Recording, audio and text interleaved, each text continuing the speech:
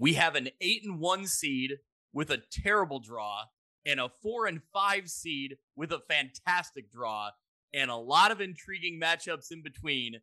Mitch, we're here. It is the official View from the West playoff preview. Plenty to talk about tonight. This is usually, I don't want to speak for you, but it's usually my favorite episode of the year that we do. So anyone listening, strap in. It's going to be a long episode, but we're going to deep dive into all of our area games and tell you a little bit about the opponents and what we think is going to happen here in just a couple of days. We'll be talking about every game, every team from our area that's in the playoffs. We'll be breaking down their opponents, talking about the matchups. Let's waste no more time. Let's get into it. Talking Illinois high school football. If your goals are as high as you talk about, tonight's the night you go out and just take one more step. It's a view from the West. And it starts right now! Welcome into View from the West podcast, the podcast covering Illinois high school football on the western side of the state of Illinois. I'm your host, Greg Armstrong, joined once again, as always, by Mitch Stormer. Mitch, I felt like we were just on a pod together not too long ago, but here we are. This is now the official playoff preview show. We're breaking it all down. We're getting into it. It's playoff time. Yeah, this is our third show in 3 days, something like that? I think so. So, but yeah, this is the time where this is when it's fun, right? So we just went through 9 weeks, exciting action as always. But now we are down to the best 32 teams in each class. We're fortunate to cover a lot of good teams in our area, and this year is no different. So, yeah, can't wait to dig into this tonight with you. And we got some teams playing each other. We've got potential matchups in the second round if our teams win.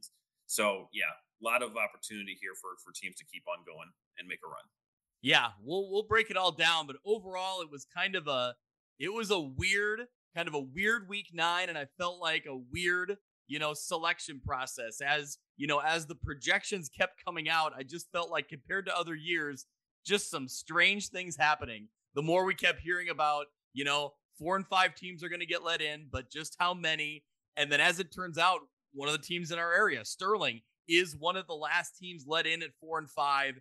Just a weird way that things worked out. We'll talk about their matchup. We'll talk about all the matchups of the teams in our local area. We're going to jump into it, but before we do, you know who we got to thank, Mitch? Yep, as always, tonight's episode is brought to you by our friends at Breedlove Sporting Goods, Western Illinois' premier sporting goods store for uniforms, apparel, equipment, awards, and online team stores. They provide all the same sporting goods services the big nationwide companies do, but with a faster turnaround, and their uniform pricing is a fraction of the cost that you're probably used to. They offer name brands such as Adidas, Under Armour, and Nike, and are extremely responsive with any inquiries. With a primary focus on the western side of the state of Illinois, Breedlove Sporting Goods is the fastest way to outfit your team. Check them out on Facebook or at breedlovesports.com. Or shoot Cal Breedlove an email at calbreedlove@gmail.com for more information. As always, we thank Breedloves for their sponsorship. Love having a partnership with them all season long. That'll continue on. I'm excited for that partnership we got there. If you'd like to sponsor the podcast, send us an email to viewfromwestpod@gmail.com. Or if you want to just support what we're doing, if you want to, send money our way to support local high school athletics, you could do that by going to PayPal. It's as simple as going to paypal.me/viewfromwestpod. Again, that's paypal.me/viewfromwestpod. If you like what you're hearing here and you want to help us out, we would certainly appreciate it. Goes a long way to, making this show possible every week. It's a passion for us, but, there are some costs involved with it. So any way you can support us, we would appreciate it. Spread the word. Let people know that you like what you're listening to here. Help grow our audience. All that good stuff. Well, Mitch, you referenced it. I think we've done about 3 or 4 podcasts here in about 3 or 4 days. It has been a gauntlet. We have talked a lot about week 9. We've talked a lot about the playoffs already, but this is our official playoff preview show for the View from the West podcast. We'll break down all the teams from our area and the matchups they have and kind of the, what it could mean down the road as we get farther into the playoffs, when some of our teams advance. But, if you want to hear about week 9, how the season wrapped up, you can go back and listen to our Week 9 Instant Reacts podcast. It was Mitch, you and I, along with Kyle Kampmeyer. We were talking, a little bit about projections and kind of how things were going to shake out. But we talked a lot about Week 9 and what happened, right as it was happening. Right, we literally hit record, I think, right when that Quincy score went final, and that was the last game in the area to go final. So we literally started that podcast right as the regular season ended. So that's a good way to kind of get your final results from Week 9 before we headed into the playoffs. If you want to go onto YouTube and check out NUIC football, we were live on Saturday night. I was with Kyle Kampmeyer at NUICfootball.com along with Joe Meridian, and we were focused on the 8-man playoff pairings being announced, as well as 1, 2, and Class 3A. So we were, reviewing the brackets as they were being unveiled. We talked a lot about a lot of different teams from not just our area, but from around the state. We were live, but you can go find it right now on YouTube at NUIC football. And it was great. It was, they're so knowledgeable. Kyle and Joe with the 8-man ranks. And, Joe knows, a lot about 1A and through 2A as well. So it was, really great to hear what he had to say and kind of his take on things. And just a really great show overall. Mitch, I think you were tuned in for a little while on Saturday night. Did you get some info or some good stuff there? Oh yeah, you guys did a great job. As always, every year you guys break it down the best.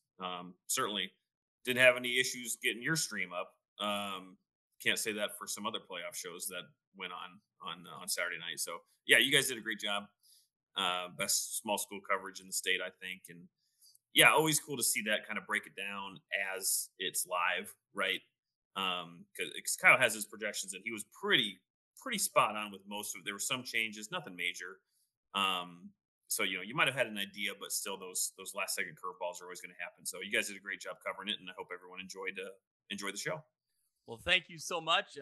Mitch, also on top of, joining NUIC football that night, earlier in the day on Saturday, I recorded an interview with Jim Taylor and Ty Taylor from WRMJ Radio. So that's also out there. They do a pigskin playoff preview every year. They've been doing it, since the early 90s. They've been doing this show. So this is, a long time tradition for WRMJ. They do a great job. They get a lot of coaches interviews. So I would encourage you to go check them out as well. Go to WRMJ.com. Check out local sports. They have the entire show posted up there. So it was fun chatting with them. And Mitch, I will say that in the interview with them, I referenced that, playoff pairings night is so exciting. And for all the criticism that the IHSA takes, rightly or wrongly, I said it in their interview that this is one thing that they do really well, right? That they create this excitement and the playoff pairings and the show and all the buzz around the high school football playoffs. And then we get to Friday night and I start hearing about people can't get the live stream on NFHS. And there are some areas in the state where the broadcast is on tape delay, so they can't watch it live. As soon as I compliment them for how well they do, and I don't know if it's an IHSA thing or an NFHS live streaming thing. Either way, it's very disappointing that people were, I know for a fact that Marquette High School, my alma mater, they get together every year and they have a big party with, the team and the fans and the community all come together to watch the pairings. And they tried to get it onto a TV and it froze up and it was delayed. And by the time that the 1A pairings were out, they never saw it. They never saw their name. Mm-hmm. They just learned about it on Twitter. So it's how disappointing is that? How deflating is that to meet up at this party and then it's it's too late. They already announced their name. So right. Yeah. Imagine it's like March Madness, right? And you're watching the CBS selection show and then the feed just cuts out, right? It was so disappointing to see that you had teams that were doing viewing parties and couldn't get the stream up. A Newman coach, Mike LeMay, texted me, "Hey, is the stream working?" It wasn't working for me either. So yeah, just an all around disappointing thing. So again, we don't know what the technical difficulties were, but yeah, just the absolute worst time for something like that to happen. Yeah, and on top of that, the IHSA website wasn't working for a good part of the night as the brackets were being unveiled. And I See, get I didn't recognize that because that's how I was getting the information. So I don't know if that was maybe intermittent, but Yeah. I didn't notice that myself. Okay, there were several times that I was trying to access just the team pages with the schedules and the results, and it was Probably, free, not probably a coming ton of through. traffic. Probably a ton of traffic because the stream wasn't working. Yeah, that's probably fair, and I get it. That's one of those things where one day a year their website's going to be overrun. So I get it. That's hard to manage. You'd think you'd have fail safes in place to ensure that your website can handle that sort of traffic. I don't know. I'm not an IT guy, but I would assume there's ways that you can have fail safe for that. But overall, kind of to wrap up this conversation, the live stream not working, and like in the past couple of years, they had done a pre-show and a post-show. They canceled that. They scrapped that. So they didn't have that. Mm-hmm. So it felt kind of like a dumbed down version anyway. And then people couldn't even watch it. So I just feel like, at the end of the day, wherever the fault lies, whether it's through NFHS or IHSA, like you're diminishing the student experience, the student athlete experience here.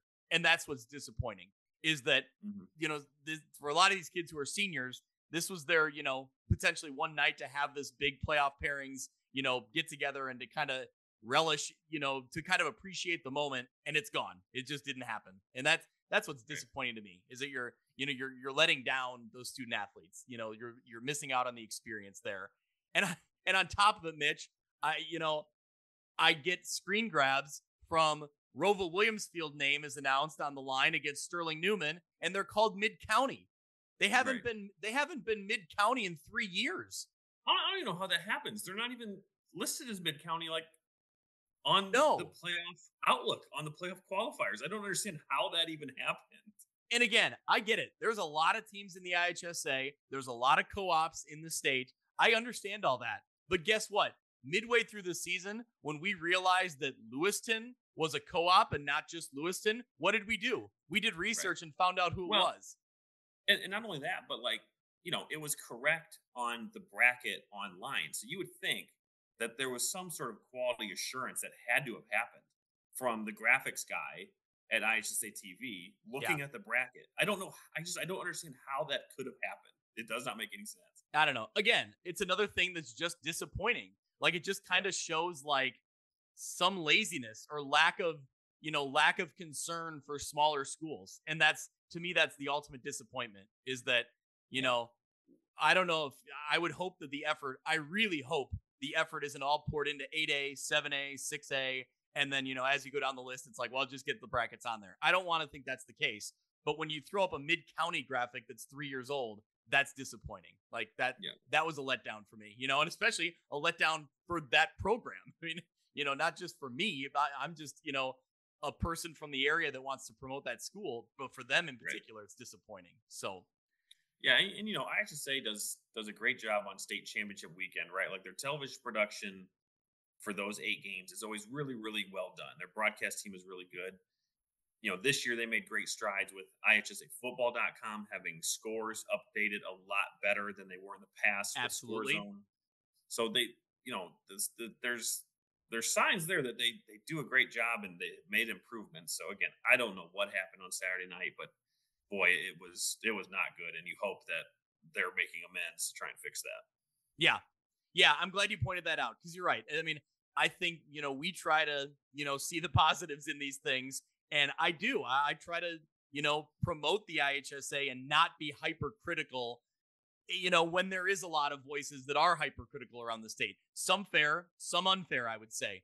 But in general, I try to support what they're doing and promote the IHSA football product because that's, that's what we're all here to do, right? They want to promote the product. We're trying to promote the product that they're putting out there.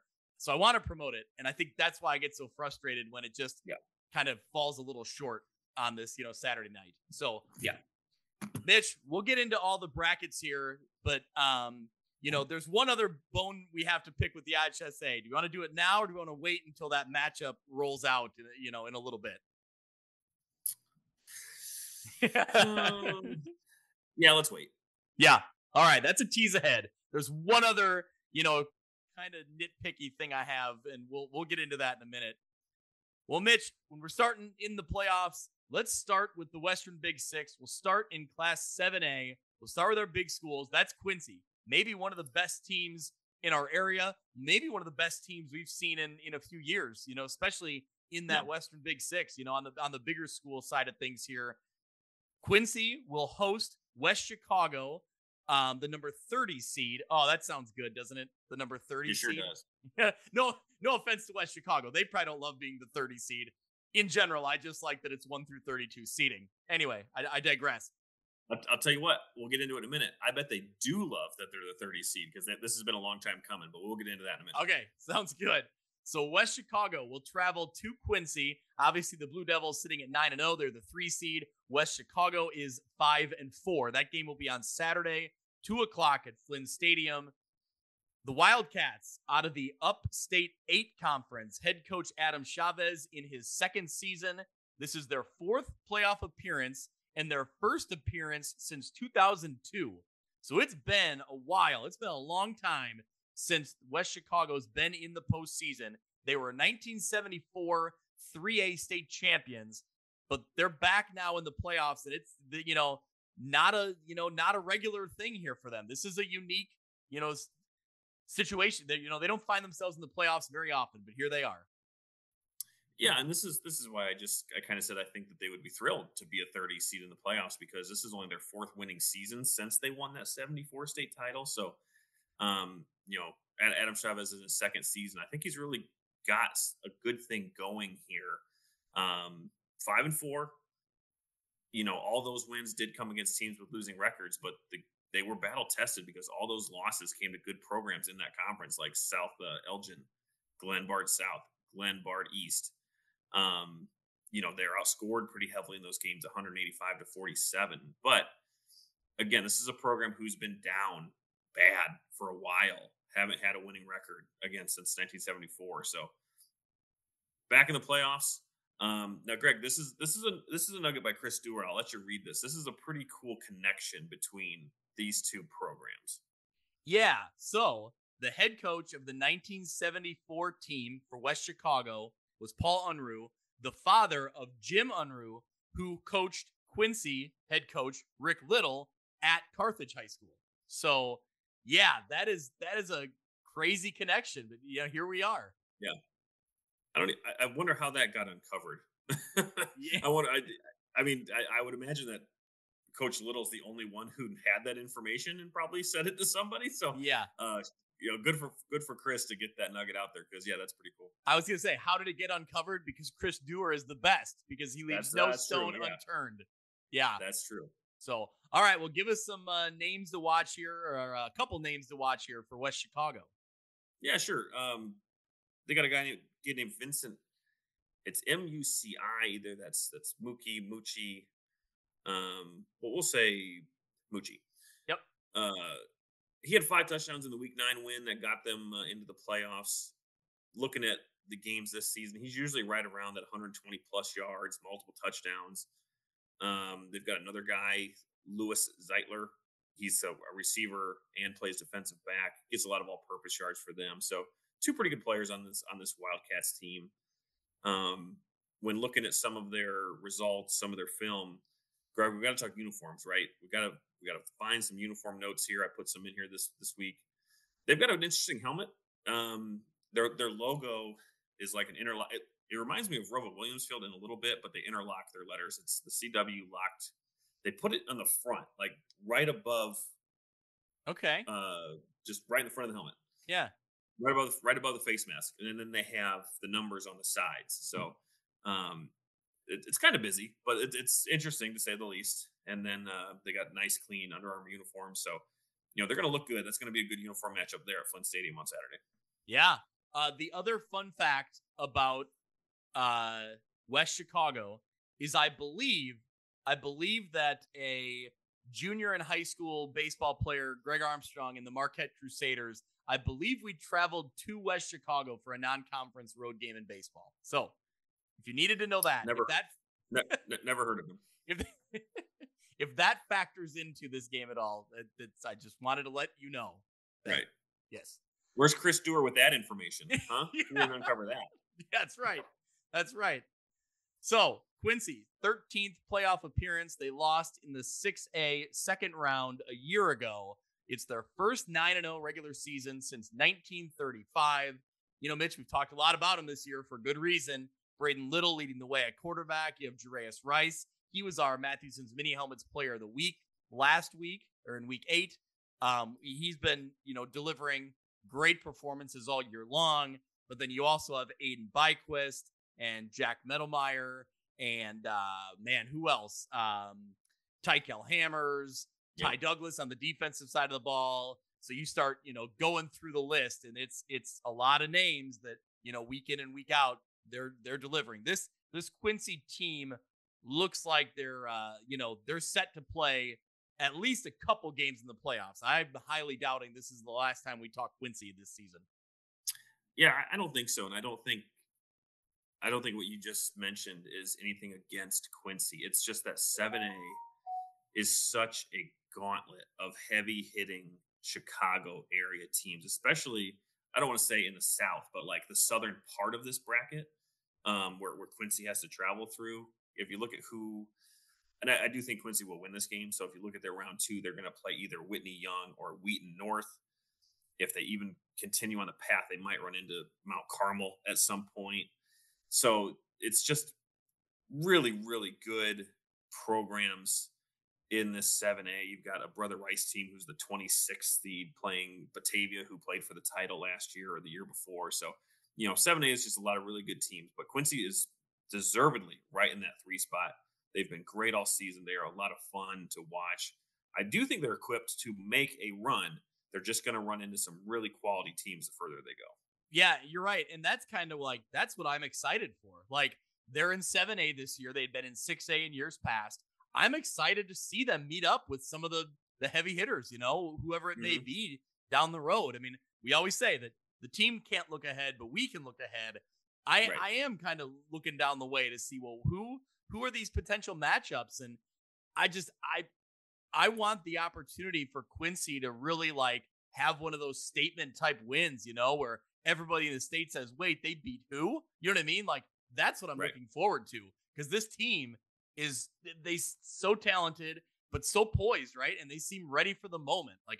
So I know we're talking round 1 today, but I am excited to see where this all ends up and how far they can go. So yeah. Just looking at this game here against West Chicago, I think that defense is for the Wildcats is prone to giving up some big numbers to good teams. So I do think that this will be a showcase for the Quincy offense. As long as that defense has been playing the way that they played against Muhammad Seymour and really against all of their Western Big Six competitions, they're going to be fine. They're going to be moving on to round 2. Yep. All right. Well, do we jump down to Class 5A here? Yeah, maybe the most intriguing game here, Greg. Yeah. Well, okay. I don't want to say intriguing because we got a lot of those, but the biggest upset potential, I think. Yeah, I would say that's absolutely fair and accurate. The number 16 seed, the Sterling Golden Warriors, at 4-5, one of the 6 teams that were 4 wins. Yeah, it was 6 or 7, but I think that they were 252 out of 256 to get in. Yeah. So they, I believe, had 50 playoff points, which is what pushed them in as a 4-win team. They go on the road to Lane Stadium against number 1 in the north of Class 5A, number 1, Chicago Peyton. So Chicago Peyton is 9-0. The Grizzlies play in the Chicago Public White West Conference. Craig Naki, would that be how you pronounce that, you believe? Sure. So it is the Grizzlies' 12th appearance, only 1 playoff win in school history. They lost in the second round last season, and they were the 1 seed in 2018, but lost in the first round. So, Bitch, you did the homework here. What do we know about Chicago Peyton? Yeah, this is an interesting story here. Okay, so the full name is Walter Payton College Prep. Walter Payton, obviously, it's named after who you think it's named after the Bears great. I don't think like there's any like family affiliation. I think it's just what they named the school. Okay. But the schools are dark blue and orange, just like the Bears. There's nods to 34 all around the school. So very much a tribute to Walter Payton, a much deserved tribute to have a school named after such a great human being as Walter Payton was. Since 2019, Greg, Payton has been the #1 public school in Illinois and the 4th best in the country. So these are some really, yeah. And they do selective enrollment, which I don't understand. I mean, it must be just you have to apply, but it's public. I don't know. Yeah. But they just seem to attract really, really smart kids that go on to do great things. So yeah, the #1 public school in Illinois, but the 4th best in the country, right here, the Chicago Payton prep. Mitch, that is the prep work that that we're looking for here on View from the West podcasters. And nothing that we don't bring you in these matchups. Great work there. I can also say that they would not have admitted me had I. They've got 41 opponent wins. They played 5 playoff teams, but the thing is that it's a full schedule of Chicago public schools. We've talked about Chicago public schools on this podcast a lot, especially when it comes to the playoff time. And we by no means are harking on them or trying to devalue what they do. It's just the level of competition is not there. They're undefeated, and they beat all Chicago public schools. That's great for them, right? They get the #1 seed here, but they haven't played anybody. That's just the problem that I see here. And if you look historically, you mentioned that they were the #1 seed in 2018, lost in round 1. They have a history of that. Last year, they won in round 1. I think it was against a public school, a Chicago public school. And that was their only win in the 11 times prior that they've been to the playoffs. So, also the thing, Greg, it was pretty hard to find any information about the actual football team. That's why I really don't have much. I found one player. I'm going to see if I can pronounce this right. Nicholas Kaustanicholas. He anchors both of their lines. He gets some looks. He's been to camps at some big, Ivy League schools, the Dartmouths, the Yales, the Harvards, University of Chicago, right there in his backyard. But I really don't have anything about this Payton team. And that's what gives me some sort of hope that I think this could be a game that Sterling wins. Yeah, I mean, from what I've heard, from what I know about the Chicago Public League teams that enter the playoffs and kind of how they've fared against the Western Big Six and against other teams around the state come playoff time, yeah, it's a matchup that stands out to me as, man, Sterling could win this game. What a wild season it's been for Sterling. I mean, 2 weeks ago, go ahead. I was just going to say, you mentioned that against the Western Big Six, because who did Sterling play last year? It was like Robert Good STEM or something, whatever that school was called. Yes, it was Sarah And Good. I was going to say, I was Sarah going to make Good, is that what it was? I was going to make the joke that I've heard of Walter Payton, but I had not heard of Sarah Good, who they played last year. So right, and Sterling dominated that game. Absolutely dominated that game. Yep. Stem had a couple of good kids. They made a couple plays, but other than that, that was a Sterling blowout. So, okay. Talk about Sterling's end of the season, how they got in. Sorry to derail you what you're talking about. No, I mean, it just, when you start looking back at how the season played out, I mean, go back to, let's see, in week 8, they lose to Rock Island 14-7, and you think, all right, they're entering week 9 with only 3 wins, and Moline is playing at 4-4. So, the focus kind of from our end was on Moline because Sterling could play spoiler, but, the odds of them getting in were not great. And then as the game's playing out, I think we mentioned it in the Instant Reacts podcast, that I heard when Sterling was winning, that Jim Spencer on the broadcast said, like, if we win this, we're 4-5, and I think we still have a chance. And I had texted with head coach John Schlemmer this weekend, and I asked him, like, did you know going in that, like, at 4-5 you could still get in, that there'd be a path for you to get in? And he said, yeah, that they did. They did think that their playoff points would be high enough, and based on what they were seeing, that they thought they might be able to get in. at 4-5. Now, I don't know if he knew that 6 4-5 teams would get in, but he did think that, they weren't just going to play the role of spoiler. He had, they were talking about winning and getting in the playoffs, and here they are. It's wild because on the opposite side, Moline ends with the identical record and they're out. I mean, how much did that flip on its head from going into the week thinking Moline was playing for a playoff spot and they don't make it? So, right. Yeah, very weird the way it all played out. And now to get this matchup is even kind of more like, wow, like now you have a chance to potentially win a playoff. You got a good draw out of everything. Right. So Sterling ended with, I think, 50. I think it was 50.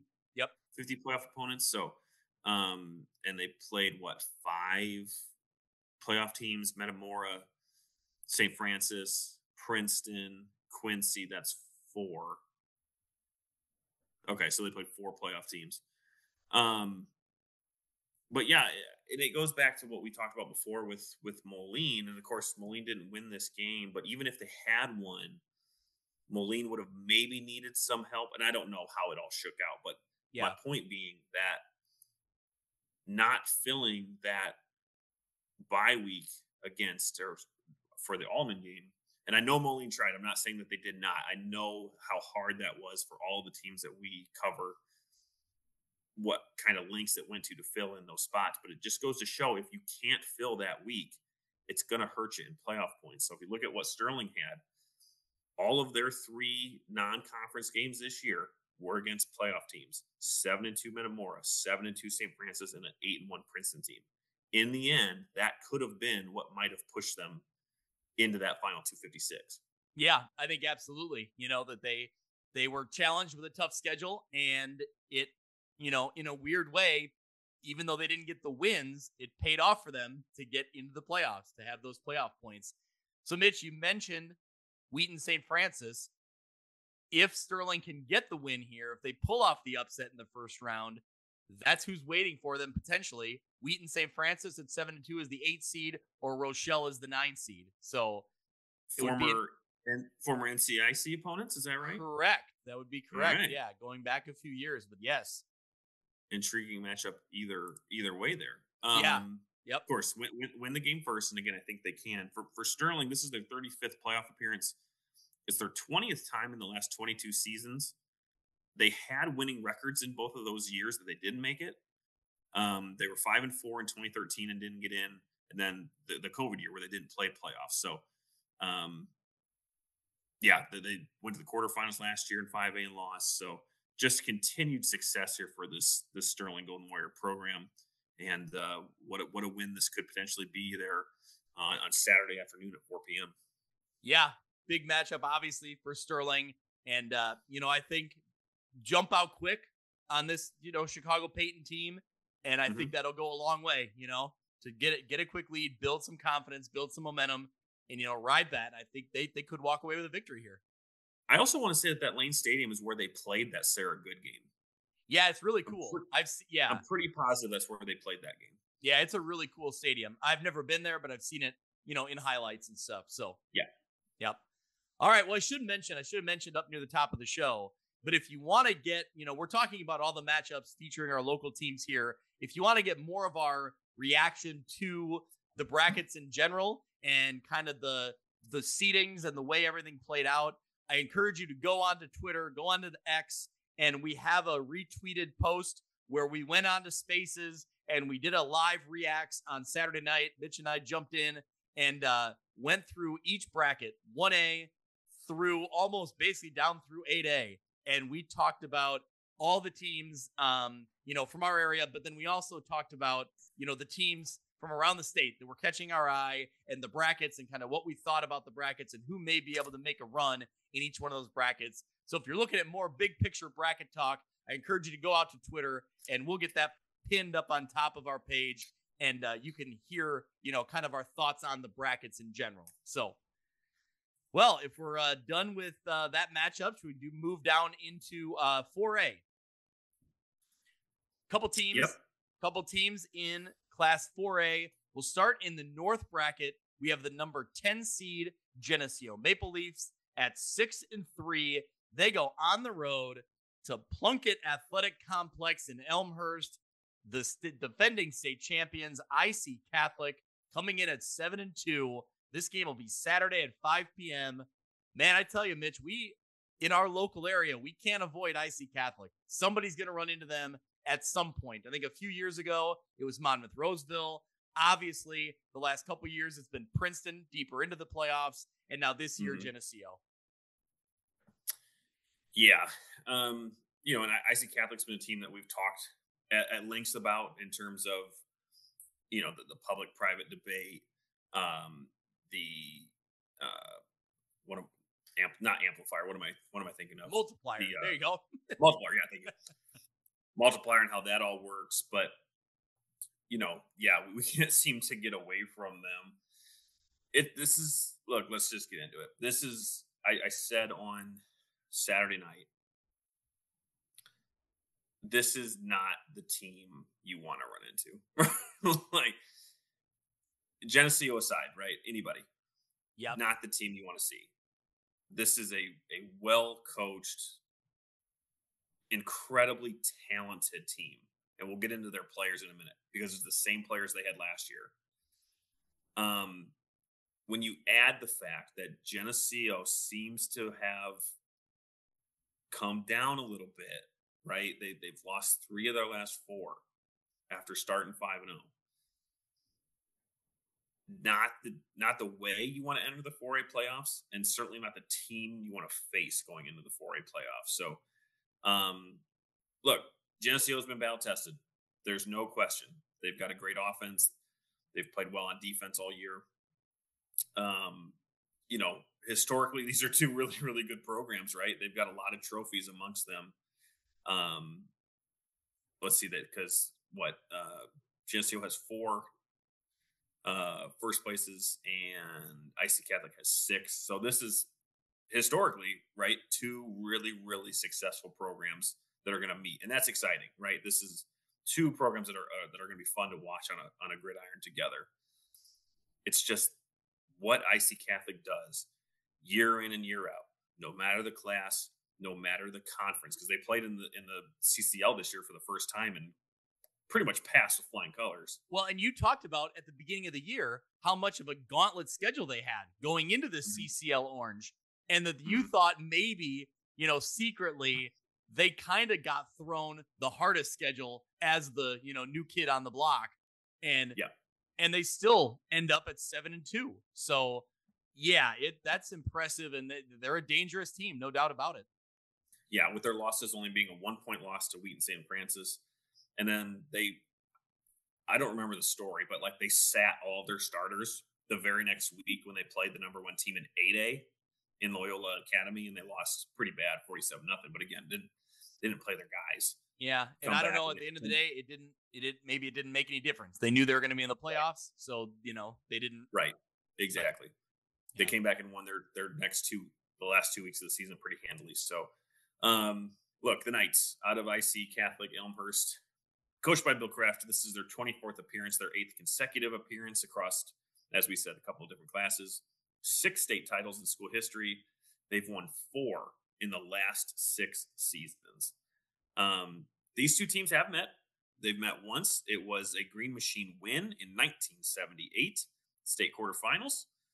Well, IC Catholic was probably known as Immaculate Conception at that time. Is that right? Yeah, I believe so. Yep. Okay.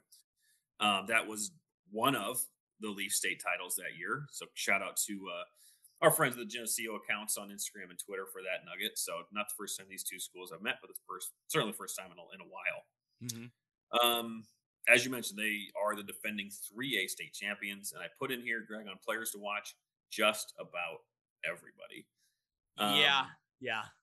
And again, these are guys that we talked about last year. Their quarterback, Dennis Mandela.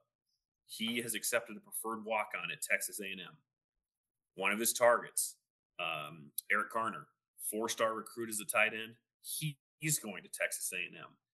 You've got a Central Michigan commit on the line in Daniel Grain.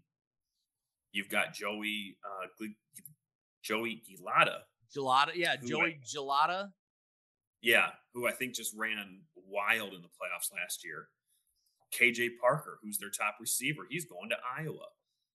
They've got a junior linebacker, Dominic Hullock, who's a Notre Dame target. So just like this whole roster of Knights are just incredibly talented guys. So it's a really, really tough matchup for Geneseo. I'm excited to see this game.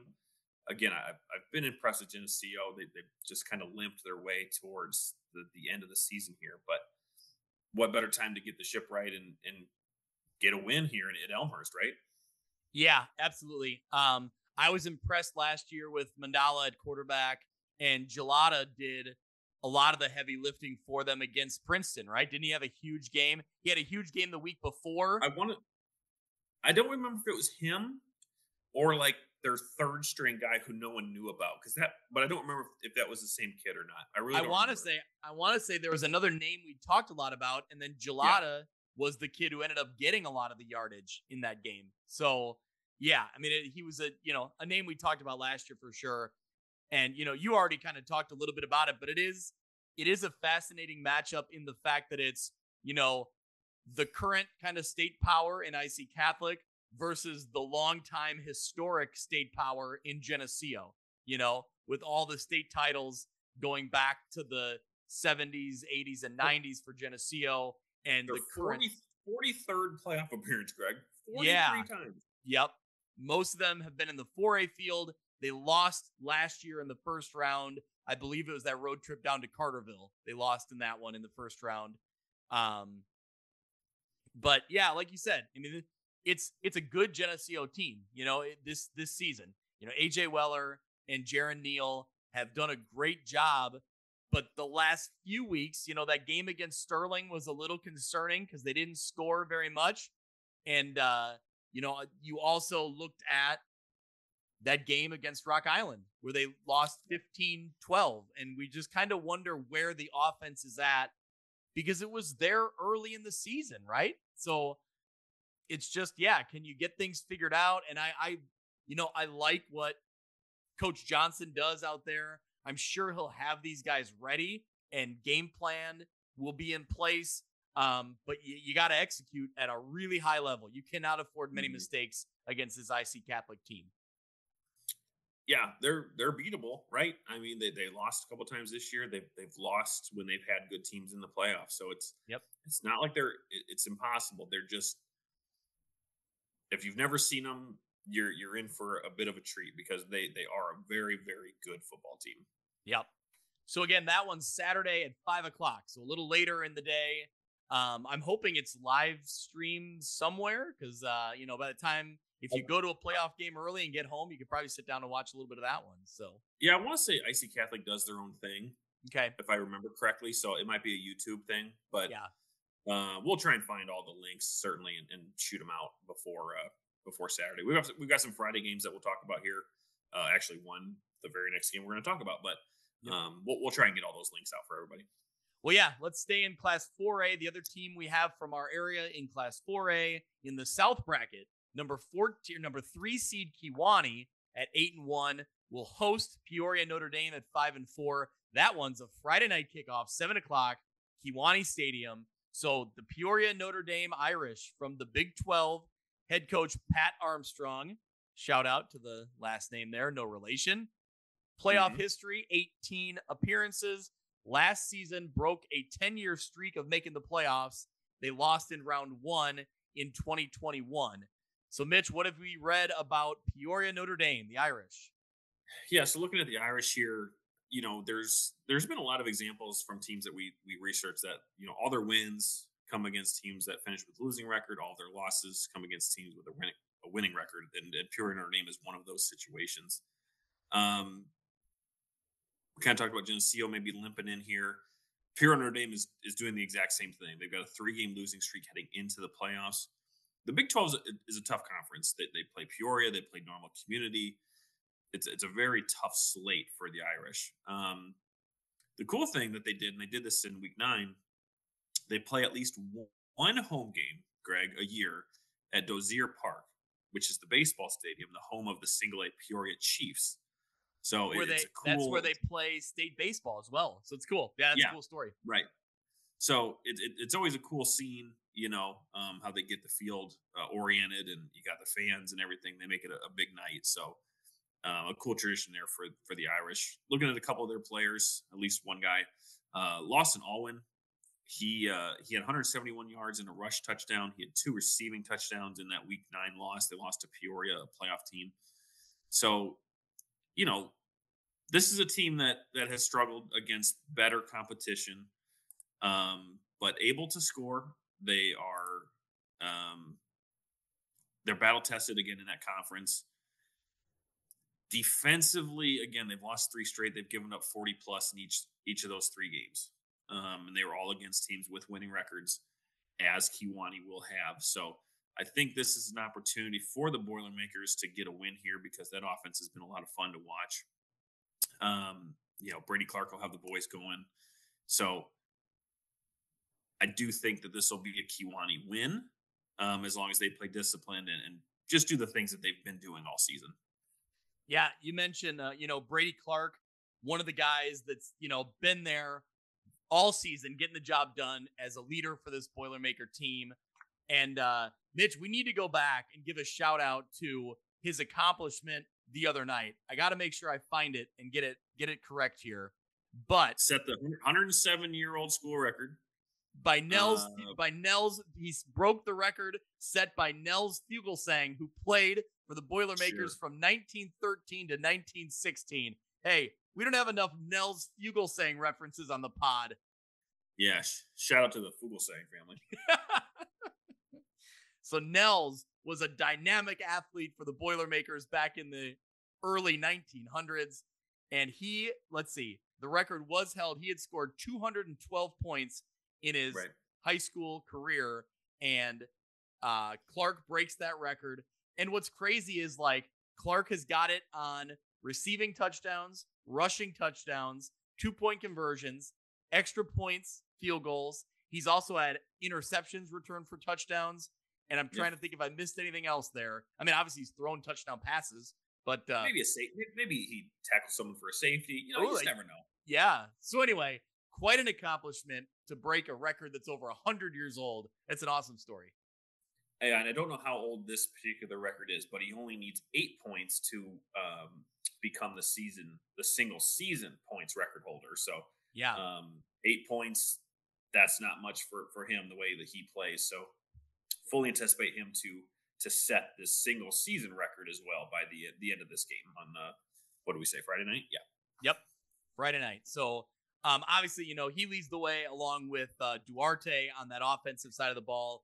But if they can put that defensive effort that I saw in the first half or for against Princeton, they could win this game and then move on. They were really flying to the ball and really limiting what Princeton could do. And obviously we know how good Princeton is offensively. So and not just that, right? This is a team that had 4 shutouts on defense this year. Yep. And another game against a Newman team that only had 8. So you're talking about 5 games this year on defense where they allowed 8 or less. So I think for me, I just look at that effort in the first half of that game. Now it didn't work well in the entirety of the game, but I just look at a high-end playoff team and a really good offense. And for at least a couple quarters, they really limited what Princeton could do. And yes, you're right. They've done it in several games, but in that one in particular with a playoff team in Princeton, I wanted to make sure to mention that. Yeah. And just looking ahead, if they do come away with the win here on Friday, they would play the winner of Carterville and Harrisburg. I do not know anything about either of those 2 teams, but I think they've got a favorable draw here. If they keep moving, they would maybe eventually run into Murfreesboro, who I think is a beatable team. So the way that Kewanee's been playing and where their draw sits, we could be looking at a run for the Boilermakers. Yeah, that could be a potential road trip there. I guess, between Carterville and either Harrisburg. That's a long haul. Those are down south, way far south in Illinois. I guess that's what you get when you're put in the South bracket. So, Again, we'll get into the travel logistics, and I am not complaining. I will never complain about travel. I think there's just things that could be done better. So, but we will keep moving along. Mitch, before we jump into Class 3A and then move down the way, we're going to pause real quick, thank our sponsors, be right back, and jump in and get into the Class 3A teams we got here. Brink Sportswear offers totally custom, made-to-order football uniforms that allow coaches and athletic directors to take control of their brands. The uniforms are available in sublimated and tackle twill. They offer free digital mock-ups, free shipping on team orders, and free physical samples before you buy, so you know exactly how you're spending your program's money. Uniform sets start at $99 for sublimated and $120 for tackle twill. You can find them on Twitter or go to brinksportswear.com. View from the West podcast is also sponsored by the Cupcake Cartel, gourmet cupcakes that are made to order. Over 40 flavors, including wedding cake, lemon blueberry, strawberry milkshake, snickerdoodle, and Oreo. Perfect for weddings, birthdays, showers, fundraisers, or any event. You can find the Cupcake Cartel on Facebook.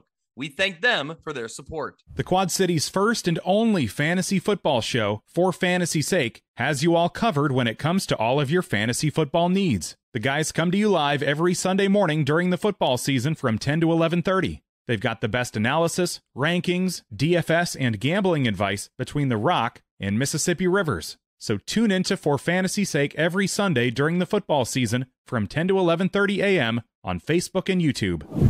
Welcome back. Let's get into Class 3A. We'll start with the Dupec Rivermen. They're the number 5 seed at 7-2. They will host the number 12 seed Oregon. That game's Saturday, 1 o'clock in Pecatonica. Do we have it confirmed? It's in Pecatonica. Yep. All right. Mm-hmm. Playoff game there in Pecatonica. So Oregon, the Hawks, out of the Big Northern Conference. Brock Kundert, who I believe has ties to the NUIC. And I know that Kyle's listening and screaming at his computer because I can't remember what ties he has, either Polo or Aquin, but I believe that's correct. So anyway, Brock Kundert, head coach. It is Aquin. I was so close. All right. There we go. I had it kind of. So the Hawks' 15th playoff appearance, first appearance though since 2014. So Mitch, what do we know about the Oregon Hawks? They have heated sidewalks at their school. That's what I know about Oregon. What? Yeah. How do you know that? I've been to Oregon before. I actually drove through it on my way home from, the live NUIC show, but I did not see heated sidewalks. They don't glow orange, Greg. Well, so how do you know this? That's what I'm asking. I know that they have them. I don't know how that works, but I know that like in the winter they don't have snow on them because they're heated. They're just like some sort of mechanism within the concrete or whatever material that is that they're heated. All right, that's the info you're here for, everybody. Thanks, Mitch, for that. All right. It's probably on the field. I probably just made that up. I don't think so though. I know they used to. Who knows if they still do? Anyway, the Oregon Hawks. They are the opposite of some of these other teams that we just talked about. They won 3 of their last 4 games to get into this field. Pretty good defense there in the Big Northern. The defense has allowed 7 or less points 4 times this season. Now, again, that's you're talking about a team that's lost 4 times, but this is the conference with Byron and Dixon and a lot of really good teams. So battle tested for sure. They bring a balanced attack. They've got Logan Weems, who's a 1,000-yard rusher. They've got Jack Washburn, who's a 1,000-yard passer. He likes to spread the ball to a variety of different targets. Griffin Marlott plays on both sides of the ball. So, this is, again, a battle-tested Oregon team that has a stingy defense. But, when they've played good teams, such as teams in their conference, they've shown that they can be exposed just a little bit. So for Dupec, they bring that really good pass first offense with Cooper Hoffman. So, this should be a really good game. 2 teams that bring similarly good qualities to the field. I think when I look at Oregon, I look at coming out of the Big Northern Conference, right? I mean, that is a good conference year in and year out. They're going to be challenged. They're going to be tested here. 6 playoff teams in the Big Northern Conference. Yeah, there you go. That's what I'm talking about.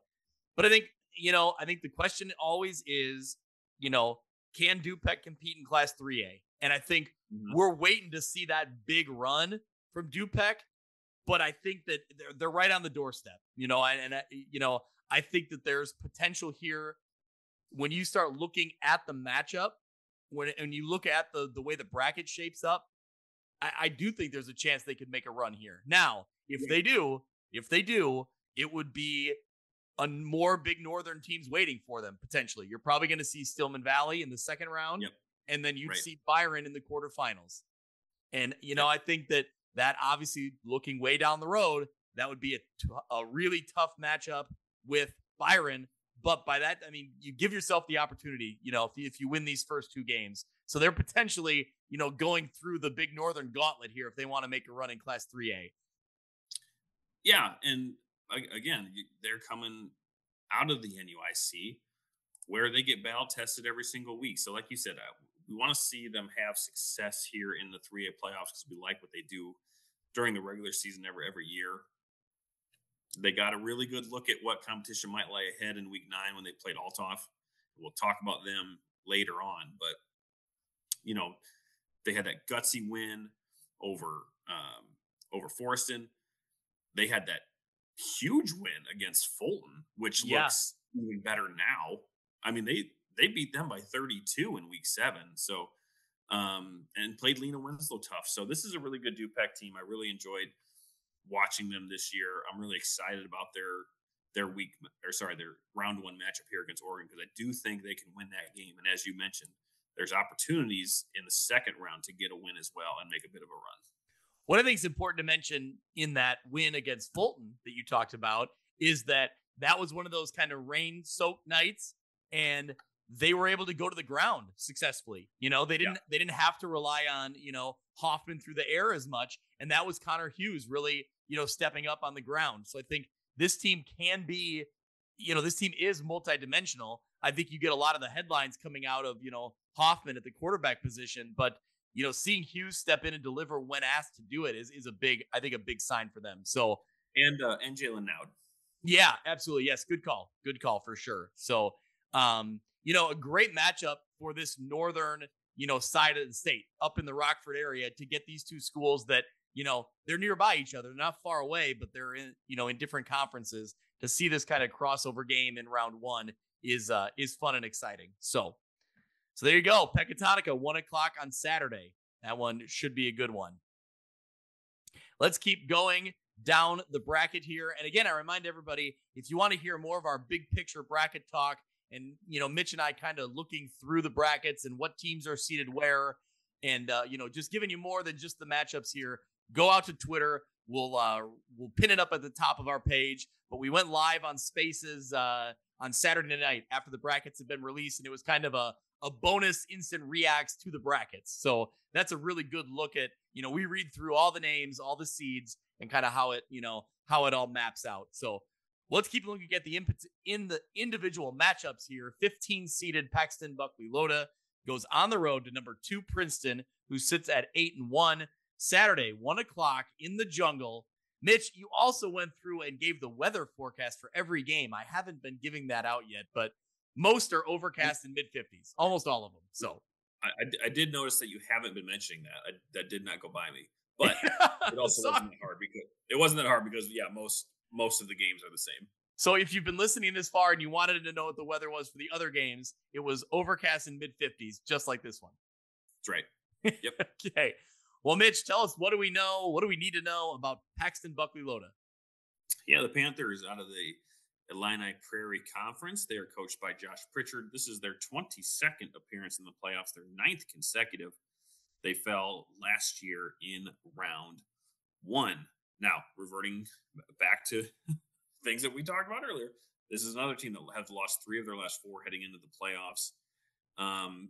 Defensively, they have shown that they can be scored on. There's only 1 game where they haven't allowed double-digit points. That's not a particular stat you want to have going up against a Princeton team in round 1. They do have a pretty dynamic running back. Robert Boyd Meets He ran for 1,400 yards and 23 touchdowns last year as a sophomore. He's got roughly about the same stats this year as a junior, and now they use him a little bit more out of the backfield as a receiving threat. Connor Vaughn is their quarterback. So they do have a nice offense to watch, but nothing scares me here. I don't think. The way that Princeton has been playing all season, including and ever since that loss to Morrison, they just have not really had a game where they were slowed down too much or didn't look like they were in complete command of the game. So as we talked about, they went on to win their 6th straight Track Mississippi title. So, this is a Princeton team that has played really well this regular season. They are an experienced team when it comes to playoffs, and I expect this to be another win for them this year. Yeah, it's their 5th consecutive playoff appearance. Mitch, we've talked about their defense, 6 shutouts this season, 3 straight to end the regular season. They've only allowed 42 points all year. It's crazy. That stat. And 22 of them came against Morrison. Wow. Yeah, you're right. Yeah. So it's crazy that number, that defensive number that they've put up. And Mitch, it's playoff time in the jungle when the end zones are painted and ready to go. They're painted by Ryan Pearson's dad, Tom. He comes every year and paints the end zones, and man, they look phenomenal. They look so good every year. Yep. So shout out to Kevin Hieronymus from the Bureau County Republican. He tweeted it out earlier today. I love it. It's such a great look, and it's cool. I think he also said that maybe Coach Pearson had put a little bit of that in his hair. So that might be a look we're looking forward to. Well, we need to check. Afternoon. We need to check that out then. All right. That'll be all over Tiger Central Live, no question. Yeah, for sure. So, yeah, this matchup, a really good experienced Princeton team going up against a 5-4 Paxton Buckley Loda. I would think you got to figure Princeton's the favorite in this one to move along. And, you start looking down the way, it'd be a potential matchup against another big Northern team in North Boone or potentially Monmouth Roseville out of the Three Rivers. So, I think they're going to play Monmouth Roseville. Okay, well, there you go. Well, as long as we're talking about it, let's get into that matchup. Number 10. Well, real quick. Yes. Real quick. We talked about this on Saturday that Princeton's draw looks good. It could lead to a quarterfinal matchup with Lombard Montini. I'm glad you mentioned that because I was also looking at that. We talked about it in the bracket instant reacts that I've referenced that's out there on Twitter. Yeah, I think that, we've talked about IC Catholic. They've now bumped up to Class 5A, or 4A. Who steps into this Class 3A field? It's Lombard Montini. I mean, a traditional playoff powerhouse. I think most people listening already know that, but they haven't been in the playoffs for a few years. Now they're battle tested this year and they're in, and their record is 6-3. I gotta figure that they're going to be out there in the quarterfinals. If Princeton can make a run, that's going to be an intriguing matchup in the quarterfinals if both teams can make it out that far. How many state championships does Montini have, Greg? Oh, off the top of my head, I don't know. No, this is why we're playing the guessing game. Okay.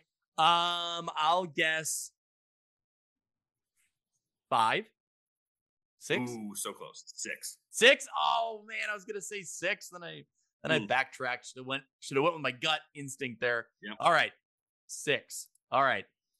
Well, getting back into the first round, Monmouth Roseville, the 10 seed at 5-4, going on the road to Poplar Grove, North Boone at 6-3. They're the 7 seed. This game also Friday night, 7 p.m. at North Boone High School. Weather, overcast, low 50s, not mid 50s, low 50s. So plan accordingly. Accordingly. Now, where is this? This is research you got from where? Like the Weather Channel app, or where were you talking here? My cell phone. Yes. Okay. Yeah. Whatever app comes default on an iPhone. Okay. See, I'm a Weather Channel guy. Weather Channel app guy. I feel like it's connected because I feel like you can click on something and it goes to the Weather Channel. So maybe could be. Growing up, did your parents watch the Weather Channel? Yes. Yeah, my parents used to leave it on. It's like it would just be on in the house. Yeah, sometimes you get some of these nostalgia Instagram accounts that will play what those screens used to look like. Because, back in the day, it wasn't programming television on the Weather Channel. I don't even think there was people on the Weather Channel. No. It was just maps. It was just maps and music. That was all it was. Oh, man. Maps and music, the story of the Weather Channel. That sounds like a riveting documentary. That's right. All right. I would watch that. All right. So where are we at here? We talking North Boone? Mitch, give me some info on North Boone, the Vikings. I've been to North Boone. Okay. That was our round one game my junior year. They were they the top seed? I think they were the top seed that year. We lost by a point. Don't need to talk about it, but I have been there. So the Vikings out of the Big Northern as well, coached by Ryan Kelly. This is their 21st appearance in the playoffs. They lost in 3A round one in 2021. They were the 1A runner-up in 92. I don't know if they still do this, but they did this when I played up there. They've got trees that surround the field, and they like come out of the trees as their entrance. So nice. All right. I bet if they still do it, I bet it looks pretty cool at night. So it looked cool when they did it, when I saw it. So they've got some good players. They've 'got a handful of guys. They've got a really big line, really talented line. Hunter Chamberlain is probably their best one. 6'3", 325. He's got a handful of D3 offers. Jimmy Ellsworth is another one that's on that line. Jack Christensen, he's a senior quarterback, converted from running back, so they do use him in a dual threat type of way. Greg, you probably remember this name from last year. Cole Dutch, a receiver. He's been a dynamic playmaker for them the past couple of years, so they throw it around. Coach Adelson mentioned to us that kind of plays like Orion and Sherrard, and so this could have potentially be a good tune-up for Roseville, having played teams like that, because their styles are similar. Yeah, I heard that interview and thought that was interesting. That, back-to-back weeks at the end of the season, they're going up against teams that throw the ball around a lot. Had quarterbacks that were really, not afraid to air it out and were really going to attack you through the air. So, if that's a good way to kind of gear up for this game against North Boone, they're going to probably do something similar. So, and played really well for that matter. Yep. A bit of a shootout against Orion. I think Roseville was up quite a bit in that game before Orion started to make a comeback, and then they took care of Sherrard there in week 9. So, yeah, good tune-up, but they also played really well. So, Mitch, I didn't realize this until you typed it out in the notes. Monmouth Roseville finishes the season at 5-4. All of their losses came to teams that finished 8-1, including 3 in a row: Morrison, Rock Ridge, and Kewanee. Wow, the other one being Princeton in week 1. Yes, you talk about like strength of schedule. I mean, we credited the Big Northern for being a tough conference, and obviously they are with 6 playoff teams. But man, that's crazy. 4 losses, all to teams that finished 8-1. So yeah, I mean, yeah, that just really caught me off guard. So they averaged 42 points per game in the last 2 weeks after coming off 3 straight losses. So they really are riding a wave of momentum here. Peyton Thompson, can he get loose to kind of pave the way in this one?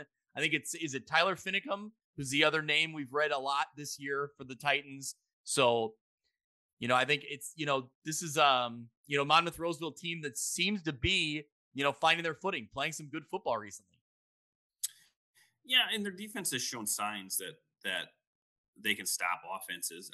It doesn't happen as much as I would hope to. It certainly has the past couple of weeks, but you look at those games, they let up 40 to Princeton, 41 to Morrison, 42 to Kewanee. So I want to see that tightened up a little bit better, like when they played against Erie Prophetstown or BV when they only allowed, 14 points.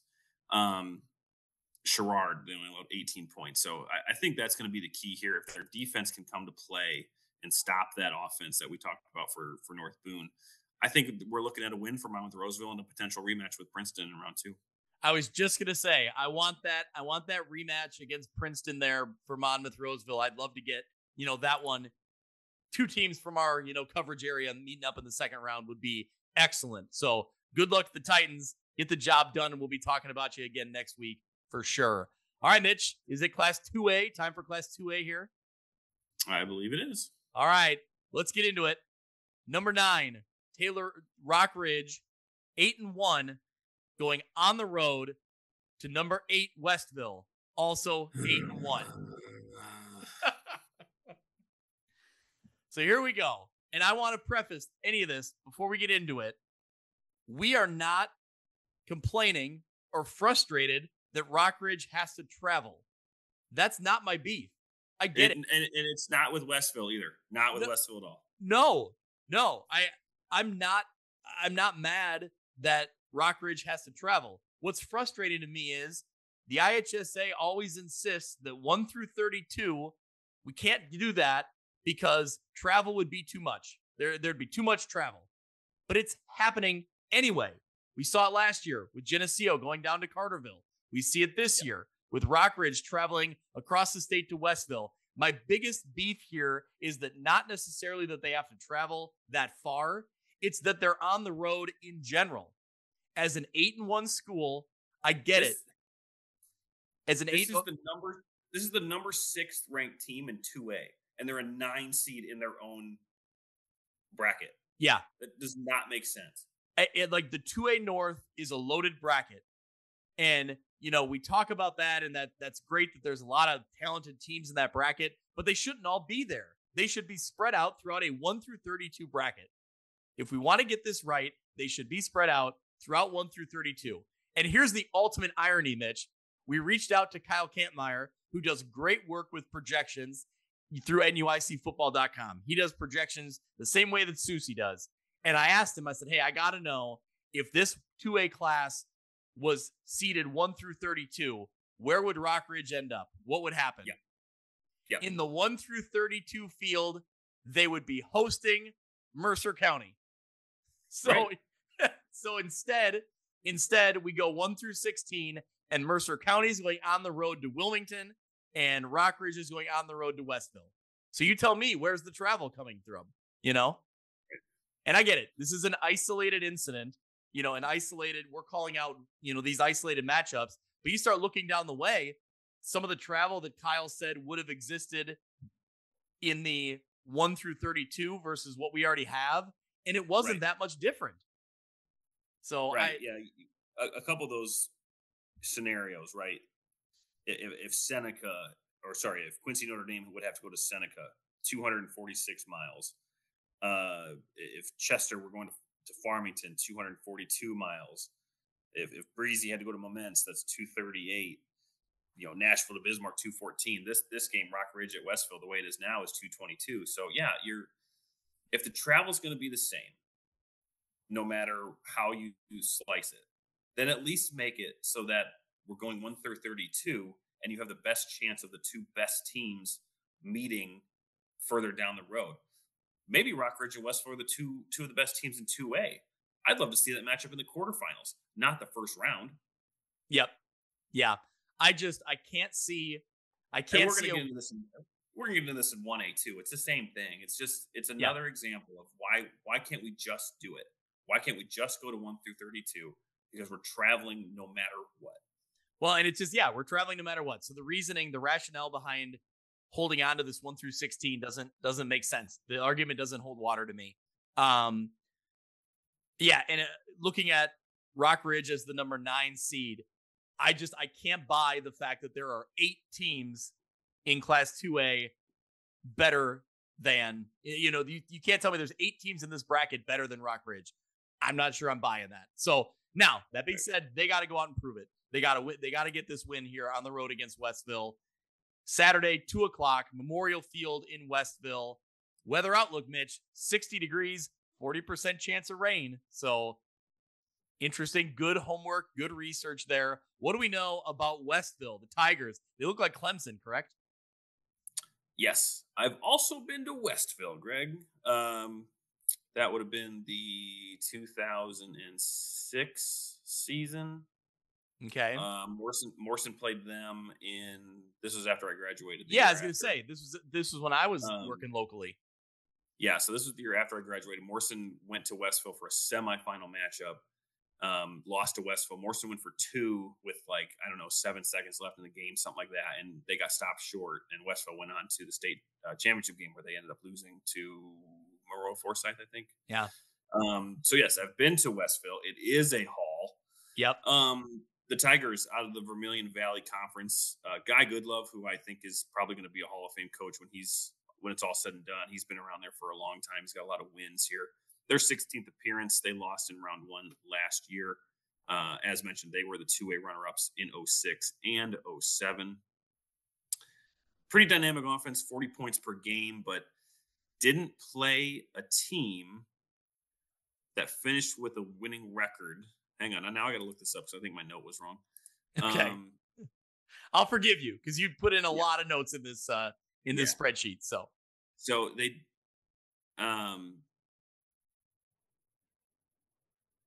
it was week 3. They haven't played a team that finished with a winning record since they lost in week 3 to Moments. Now, their first 2 games, they beat Salt Fork, finished 7-2, and they beat Bismarck Henning, Rossville Alvin, who finished 7-2. So they did start the year against really good opponents, and they won those games minus the Moments game. But then after that, their quality of competition dropped off a little bit, and those numbers on offense really started to pop. I mean, they didn't score in the final 6 weeks of the season.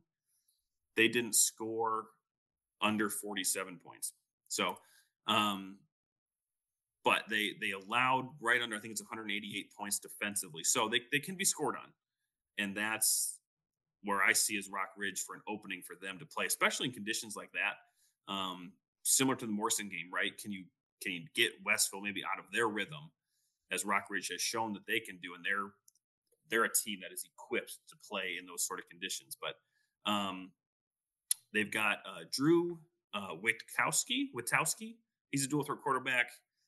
Saw some clips of him. He's fun to watch. Trent McMasters kind of scores the field. But Greg, the biggest thing I found out about Westville, they have a rivalry game with Georgetown Ridge Farm Chrisman, which is a mouthful. They play for the coal bucket, Greg. Yeah, I want to know more about that. That's interesting. Yeah, you got to look it up. I don't know what a coal bucket is. It's pretty self-explanatory, I suppose.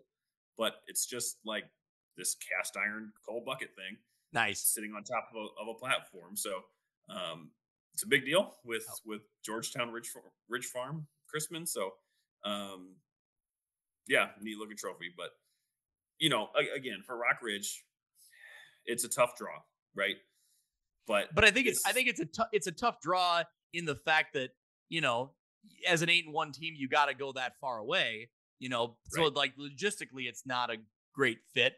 But the way you described that they can put up some points, but they can give up some points, I think that kind of plays into Rock Ridge's hands a little bit. I think Rock Ridge's defense is good enough to slow down an offense like that. And if you slow them down just enough, and you could score some points there against a defense that may be a little vulnerable, I think that's a good recipe, right, for the Rockets? Right. Westville did not have a game where they allowed single digits. See, every opponent they scored, and even in those 6 weeks to end of the season where they played all teams that finished with a losing record, they gave up 10, 28, 19, 21, 16, 24. So good offense, no question about it. Really good offense, but a defense that can be scored on. Yep. And I don't know that they've played a defense such as Rock Ridge's, other than maybe the Moments game. And even those first 2 games against Salt Fork and Bishop Henning, those were both by a score. So in games that they've played against tough competition, their offense hasn't really been there, and they've given up points. So that's where I think this game with the weather falls into Rock Ridge's hands. Yeah, I think defense travels, and come playoff time, defense is what a lot of teams can hang their hat on. I do think that field is multi-turf, so the rain might not affect them too much. Okay, it might stop the passing game. Yeah. But Rock Ridge has proven that Cohen-Schweigen can run the ball too. So it should be a fun game. This should be a really fun game again that I would have liked to have seen in the quarterfinals. Yeah. But either way, we get this game early. A tough test for Rock Ridge. I think the recipe is there for them to win, and then potentially meet up with Seneca in round 2. Yeah, well, I was gonna say, and they'd have them at home if it's a Seneca, matchup with Seneca. Okay, I was asked about that. Yes. How does that work? What's the rule there? Because I thought a team had to play if they had hosted 2 games. That's when it would changed the rule. But what is that rule?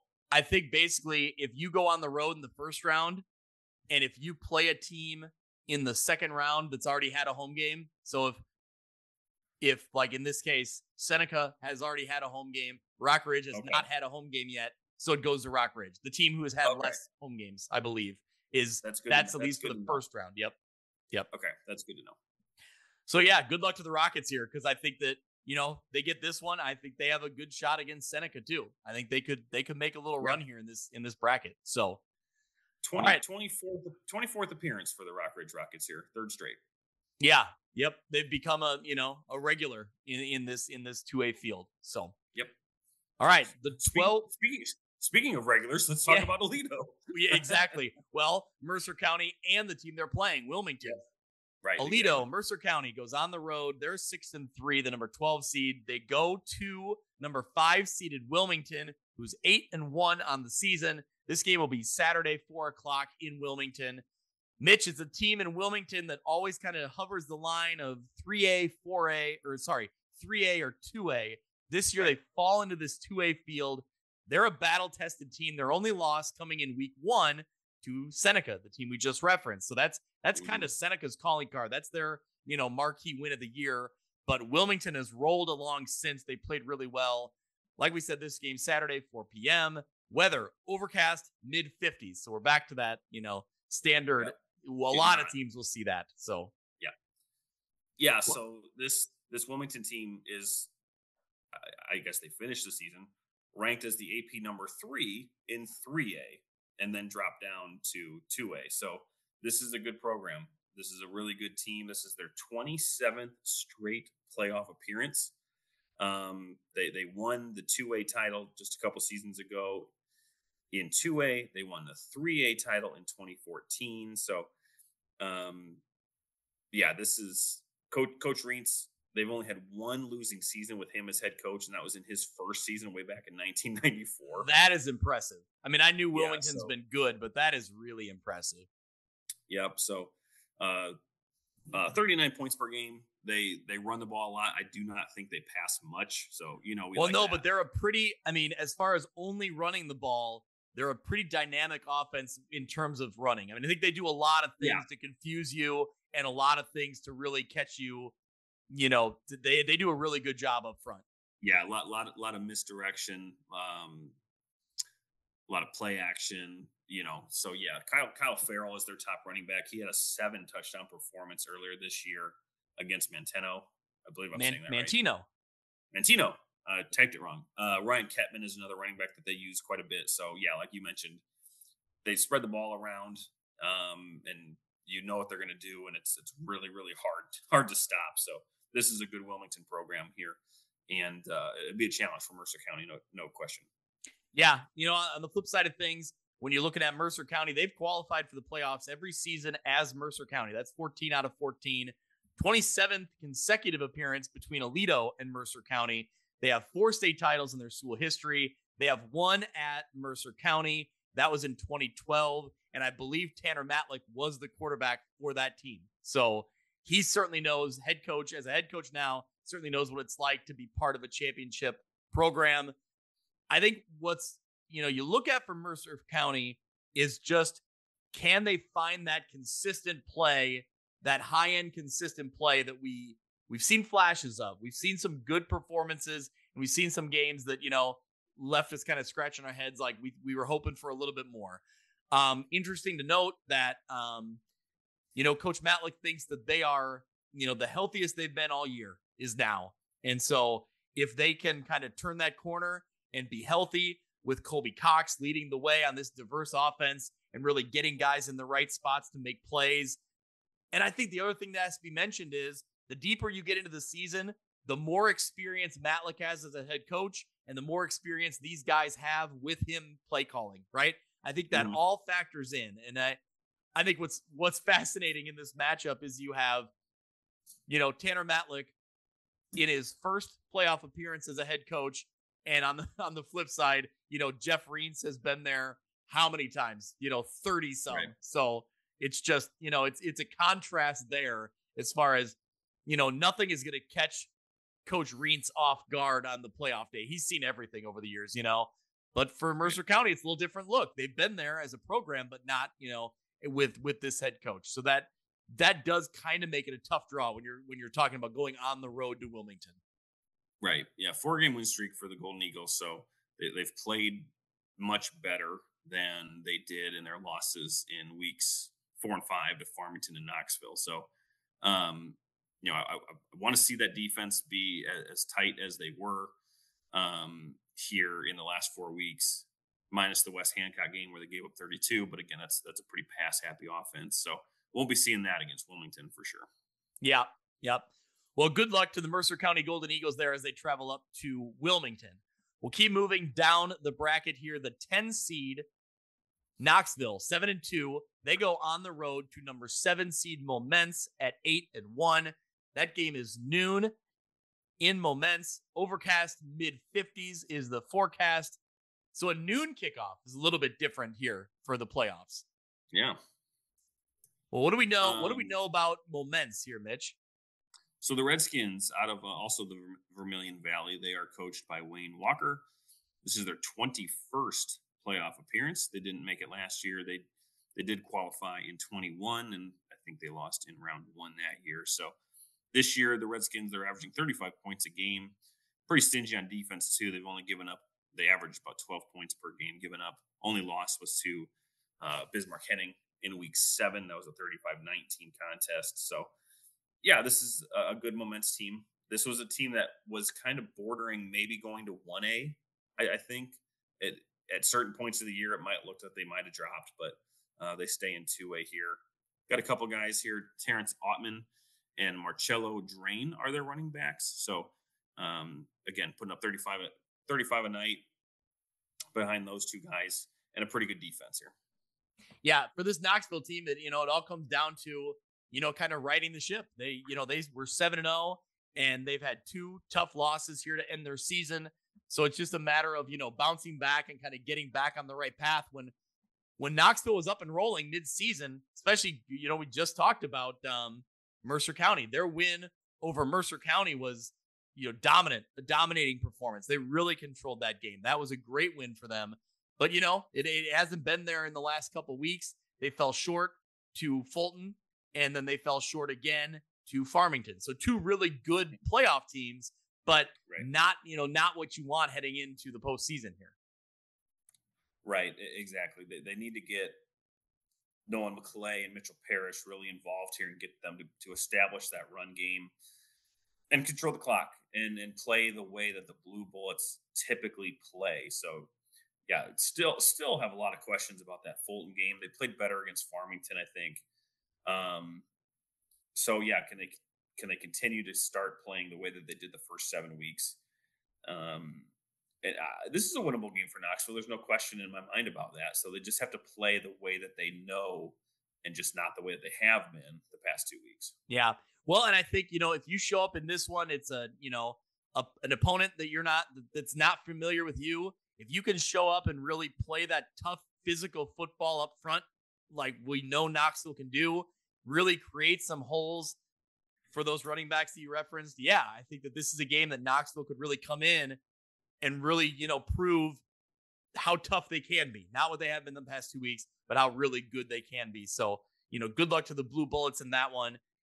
And speaking of, the rest of the way in the LLC here on that big side of things, one of the teams Knoxville just lost to in week 9, Farmington. They finished the year 8-1. They're the 6th seed. They host Bismarck Henning, Rossville, Elvin. This game Saturday, 3:00 in Farmington. Weather, overcast, mid-50s. That was a copy and paste for a lot of these games. Yes, it sure was. Well, Mitch, the Blue Devils from Bismarck Henning, Rossville, Elvin. Yeah, I think the 3rd team we've mentioned out of the Vermilion Valley. Coached by Mark Dodd. This is their 13th consecutive playoff appearance, 25 overall in school history. Coach Dodd has been there since 2007, had a lot of success here. 10-1 each of the past 2 seasons. So this is a quality program. Another good season for them, as you mentioned, coming in at 7-2. In their Week 9 win over Oakwood, they got a quarterback, Carson Stevenson, 379 yards and 6 touchdowns. Yeah. So this is certainly a passing attack offense. Chaz Dubois catching 4 passes for 135 yards, 3 touchdowns. Aiden Ingram had 5 for 107 and 2. Logan Hughes, 58 yards. Anderson Thomas. So they like to spread the ball out quite a bit. Probably a la a West Hancock offense that I think Farmington played against this year, right? Yes, they would have. Yep. And Farmington got in week two. Yep. And so this will be. It's overcast. It's not going to rain, so we should see that Blue Devil offense playing probably just like this, throwing the ball quite a bit. So Farmington on the defensive side of the ball, they'll have to be sharp. They've been pretty sharp most of the year, other outside that loss to Anawan Weathersfield. But holding Knoxville to 19 and holding Mercer County to 13. Some of their performances this year have been really, really good on defense. So they'll need to do that again here in round 1. Yeah, I look for, defensively, can they make a few stops against this, this Blue Devils offense? And I think you look at the numbers you just rattled off, they're impressive. And I'm sure that, they can throw the ball around, offensively. But Farmington is going to be a tougher team than Oakwood was. Oakwood finished the year at 4-5. So you're, tougher matchup here now coming into the playoffs.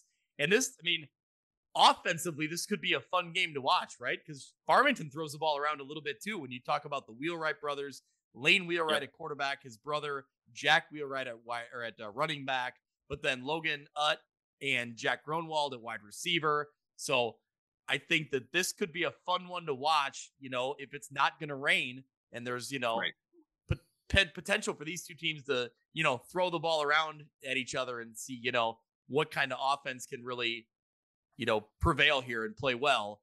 Overall, balanced offense for the Farmers. Only stumble coming against, like you said, Anawan Weathersfield, but otherwise they've looked really good. And they were the, conference champs on that large school side for a reason. Yep. Been really impressed with the Farmers this year. So, like their chances here at home. Again, just have to play discipline when you're playing a passing attack offense, but with the wheelwrights, and like you said, Grunwald and Utt, this is a really, really good Farmington offense too. So could be a lot of fun. Yeah. When you start looking around that 2A North bracket, we referenced it when we started here, but it's a loaded bracket. It's a lot of talented teams. Obviously, that's why Rock Ridge ended up going on the road as an 8-1 team. Seneca's the number 1 seed. And then you have Downs Tri-Valley, who's undefeated. Maroa Forsyth is undefeated.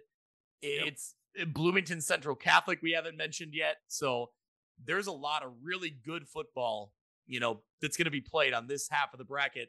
I'm really interested to see how our teams stack up, which one of our local teams can show up and perform here. And I think the teams we're talking about here have as good a chance as any as taking down some of those big heavy hitters.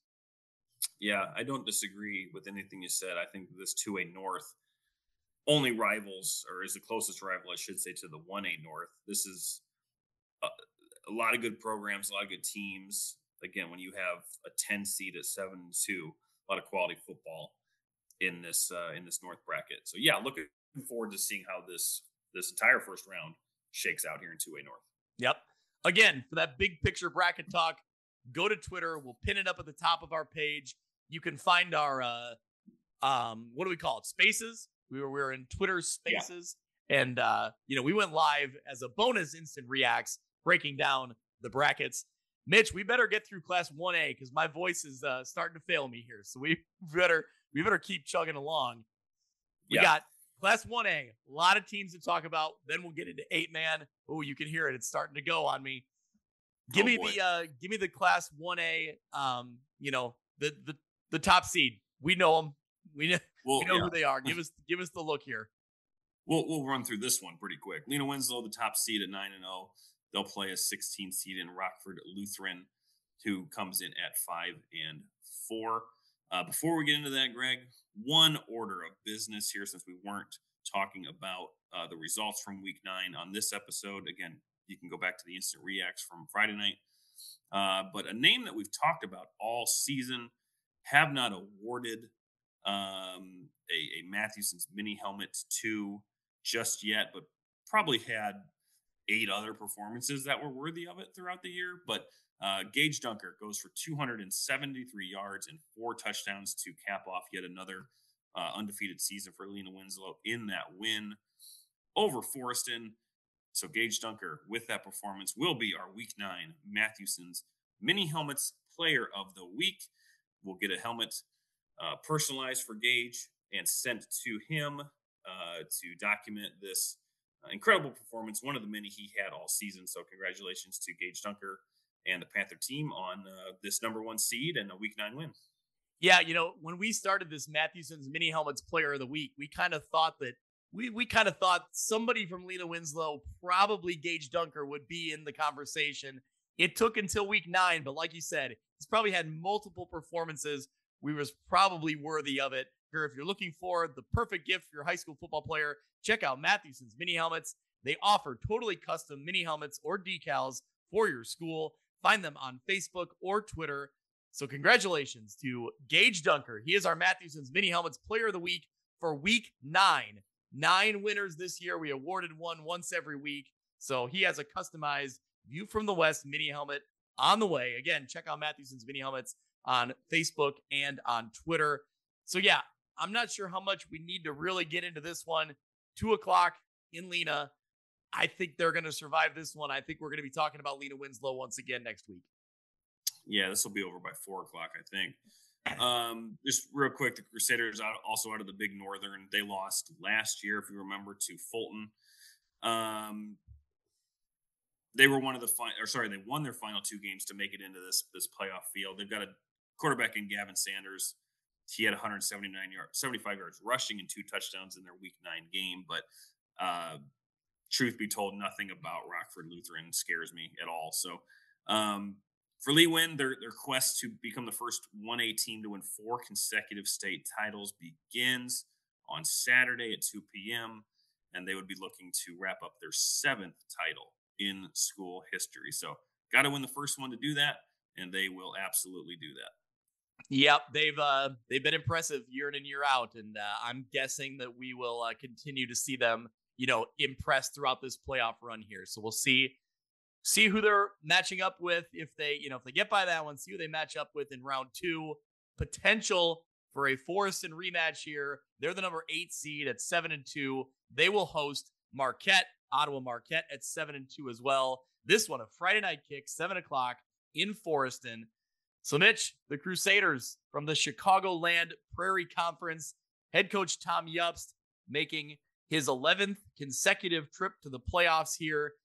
I mean, Marquette and Forreston are familiar with each other. They've run into each other 3 times in the postseason over the last 10 years, including the state semifinals in 2016. Forreston has gone 3-0 in those matchups. So, a good matchup if you're the Cardinals, because they've had success here for sure. Yeah, and you know more about Ottawa Marquette's season than I do, but when you're an independent team, your quality of opponents comes into question just a little bit. Certainly not a question that we have with Forreston. Well, Marquette's not independent this year. Oh, they're not? Have been. See, that's how much I know about Ottawa Marquette. Now they're in the Chicagoland Prairie Oh, that's right. Conference. Yeah, that's right. Okay. So Seneca, St. Bede, Dwight, Ridgewood out of Norridge, who is also a playoff team at 5-4. So, but again, it's not. So forget anything I just said. Right? Forget anything I just said about Ottawa Marquette. But to your point, that conference is not challenging Marquette the same way that Forreston sees in the NUIC. That's for sure. Yeah. So. Yeah, that's a hard bar to clear. So, yeah. But anyway, Forreston coming off of back-to-back losses, right? Lost to Dupac and then lost to Lena Winslow. So, yep. They're going to try and right the ship here for sure. They need to. They got to get Caleb Saunders, Owen Mulder, Micah Nelson. They got to get those main guys going. I did not look at the weather forecast here, Greg, but I can only imagine it's going to be mid-50s and overcast. So, if even in the game against Dupec in week 8, where it was just raining like crazy, they were still moving the ball. They just could not get into the end zone, understandably. So, maybe another step back against Lena. Offense didn't do a whole lot, but again, you can't really compare that too much when you're talking about Lena Winslow. So I think they can do it here. I think they can get their offense going again. They probably maybe looking ahead a little bit, wanting to get that rematch with Lena Winslow. We've seen that happen before, and Forston's come out on top, so maybe they've got that in the back of their mind. So won't be easy. Ottawa Marquette's 7-2, like you mentioned. They've played some good teams, but in the end, I think Forston might come away with this one. Yeah, on the NUIC playoff preview show, obviously, I'm talking to people who are, fans of the Northwest Upstate Illini. I tried to, and I am too. I tried to give a plug for a potential Marquette upset. Those guys weren't buying it. So, yeah. So I understand. Yeah, exactly. I mean, you look at this Marquette team, what Coach Yups does. There's not going to be many surprises, right? They do basically what Forston and what some of the good, NUIC teams do. They try to do with the same recipe for success. They want to control the ball. They want to control the clock. They're going to run right at you, and they're going to try to capitalize on mistakes, right? How many times have you heard that about NUIC football teams? So right. I think, do they have the horses this year to match up with an NUIC team?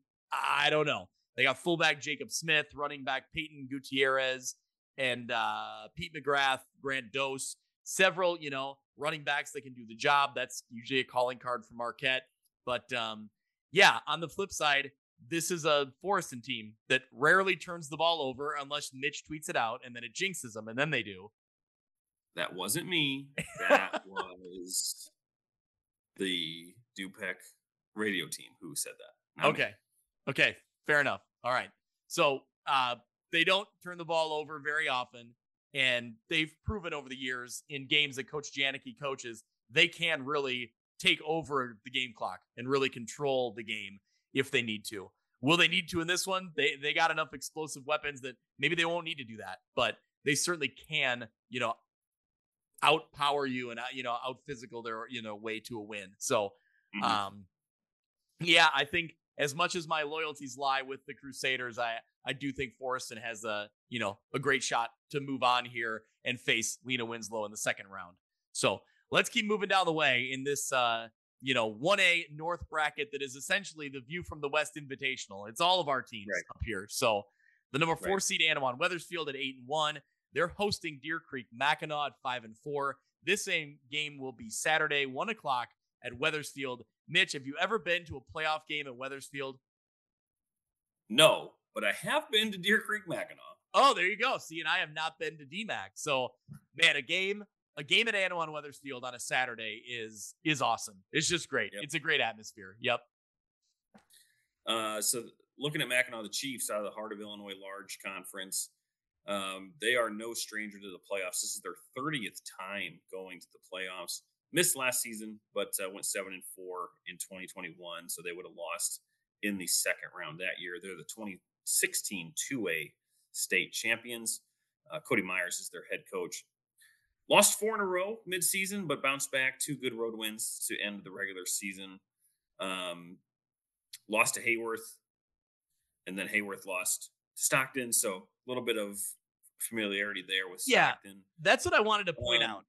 I wanted to point that out real quick. So, So DMAC loses to Hayworth 41-14. But then you look at a team we're familiar with in Stockton. They beat Hayworth 47-13. And Stockton ended up 4-5. So I don't know. DMAC's resume coming in, they're only 5-4, but I'm not sure that I don't know. I think this could be a game that Anawan Wethersfield controls. Yeah. I did see a picture and I almost retweeted it. I think I just favorited it. They've got a couple sets of alternate uniforms and they're crazy. Okay, like crazy how? One's all camo and we've seen teams do camo before and they're usually not very good. This is a super good all camo uniform for DMAC. Okay. And then they've got this, I think it was black or gray version, and it's got like it's got like wings or chief feathers or whatever, like on the shoulder pads, and it's just got this funky design. Like, I'll have to just show it to you because I can't even explain it. But I don't think they always wear them, but I just happened to see that they had a couple of those versions this year. So Tice Albritton, he's a two-way player for the Chiefs. Seems to be their go-to guy. But I think you're right that I don't think they possess the tools to overcome a team like Annawan Weathersfield on the road. They've just been playing so good recently. They came up short in that week 2 game against Stark County by a point. They went for 2, didn't get it. If they get that, we could be talking about the small school champion there in the LLC in Annawan Weathersfield. But they had a great year, took care of business against Robo Williams Field. Zeb Rashid and Dylan Horry have really just been playing super well, as they did last year. But this team's playing well. I think this is a team that I do think they're going to win this game. The winner of this plays the winner of Morrison Fulton. That will be a fun game as well. And so, yeah, the way that they've been playing, I have no reason to think they're gonna fall against Deer Creek Mackinac. Yeah, I mean, going back to the preseason, I think this is a Annawan Weathersfield Titans team that we've seen kind of been building up, over the past couple of years. They've been getting better incrementally, and outside of one stumbling block, they've played some of the best football in our area, in the last few weeks, including a big win over Farmington, who's a playoff team. So, really, and a champion on the other side of the division. So really, that was a really good, signature win for them in their season. And when you talk to head coaches around the LLC, the one name that comes up as far as like how to game plan against them, how do you stop him, and the name they're worried about, it's always Zeb Rashid. That's a kid that, he's a playmaker, and he's hard to game plan against, and he's hard to slow down and hard to stop. So in this matchup, yeah, I think if he can get going, I think this Annawan Weathersfield team is moving into the second round. Yep, I agree. All right, let's get into Mitch. Oh, the big one in Class 1A. Number 12 seed Fulton, the Steamers, go on the road, just that short trip. What is it, Mitch? Like 17 minutes? Oh, not even. No. Yeah. If you're walking, maybe. Okay. Fulton goes the short trip to Morrison High School, longtime rivals, meeting up on the gridiron for the first time in a couple years. They just sat out last year. Yeah, 2021 was the last time they played. Yep. They battle for the wooden shoe. They've been doing that since 1977. The last meetup, Fulton won it 56-0. But overall, Morrison leads the wooden shoe series 28-16. So it's a preview of an NUIC rivalry coming next year, but it's Fulton and Morrison meeting up on Saturday afternoon at 1:00. I'm going to be there. I'm bringing my son with me. We're going to go to this one. Yeah, I'm really excited about this one. So got to figure out if I'm going to be there the whole time or if I make one more stop before that. But I'm excited. Really, really excited to get to that one. Okay, so quick clarification that this game, we confirmed with Jeff Parsons over there at Fulton that this will not be for the Wooden Shoe Trophy. And there's a lot of discussion about that, a lot of Twitter back and forth. Is there or is there not previous games included already that were playoff matchups? I don't know. The rules are the rules. If that's what they are, I think you should play it anytime the teams play. I understand why you might not do that, but I also just want to see this played every time these two schools meet. So, yeah, you're gonna be walking into a pretty good environment. I think the two really good communities, two really good football communities who care deeply about their schools. You're going to drive down Genesee Ave and you're going to see signs on every telephone pole until you get to the school. You're going to hear a lot of noise. You're going to see a lot of streamers. You're going to see a lot of everything, right? Everything that makes the playoffs great. And it's just special that this matchup is being played not certainly it's awesome that they're going to be in the same conference again. I almost think that this is a cooler precursor to that than just meeting up in week 9, right? This is Yep. the first game that they've played since 2021 where Fulton just absolutely beat the brakes off of Morrison. But again, just kind of a precursor to what the years coming, what we can look forward to. So on the field, I got some flack from some Morrisonites this week because I'd said on the instant reacts that I thought it was a tough draw for Morrison. And I do still believe that. What I did not do is I did not say Fulton was going to win. Let's get that straight. I did not predict that. I think Fulton is probably the hottest team coming in. 5-1. They did get beat up by Dupec pretty good there in that stretch, but it's hard to overlook what they did against Knoxville. Yep. That 42-0 game in a game that seemingly might have played into Knoxville's hands because they don't pass at all, whereas Fulton does. Dom Kramer has over 1,000 yards passing this year. So it shows what Fulton is capable of doing. Does that mean they're going to beat Morrison? No, it doesn't. Could they? Sure. Of course they could, because they've been playing so well. But that's what makes this matchup all that much more intriguing. These are two really, really good teams that have had really good seasons. And it's what the playoffs are all about. And to have a rivalry game added into the mix just is going to make that environment a lot of fun for you to be at, for everyone of both of those communities. It'll be packed to the brim, no question. Yeah. I think what I'm looking at in this matchup is the way Fulton's offensive line was really able to overpower Knoxville. A similar effort like that, would Morrison be able to respond? And I'm not saying they can't. I'm not challenging, I'm saying that I think that the way Fulton played in that one, the way they really came out and dominated the upfront against Knoxville, if they do that again, I think that's a huge step for them. That's a huge, advantage for them in this one. But you got to contend with Morrison's speed. You have to be able to account for that. And that'll be a challenge on the Fulton side of things defensively. Yeah, and just, looking at the weather, right? It's not supposed to rain on Saturday, but there's a chance of rain Wednesday, Thursday, and Friday. So that's going to be a saturated field, right? Could be similar to that Rock Ridge game where we did see, now, again, we've been impressed with Rock Ridge all year. That defense is really, really good.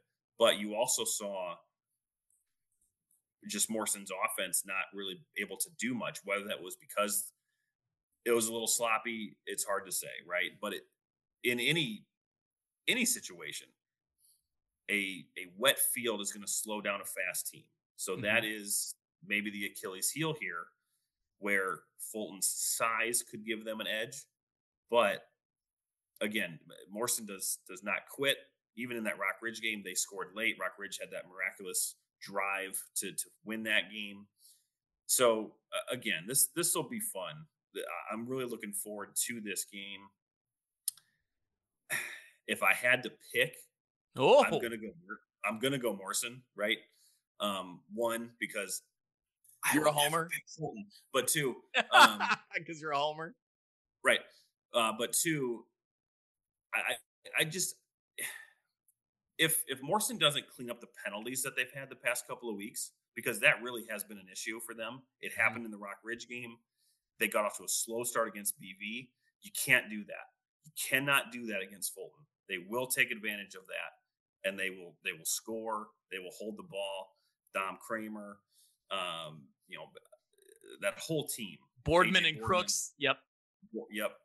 They will jump on that opportunity if you leave those doors open. So if that doesn't happen, if Morrison plays the way they played against Princeton, against whomever, I think they'll win. If they do have hiccups like they've shown the past couple of weeks, that's going to open the door for a Fulton win. Man, we've talked about it with, different teams over the years.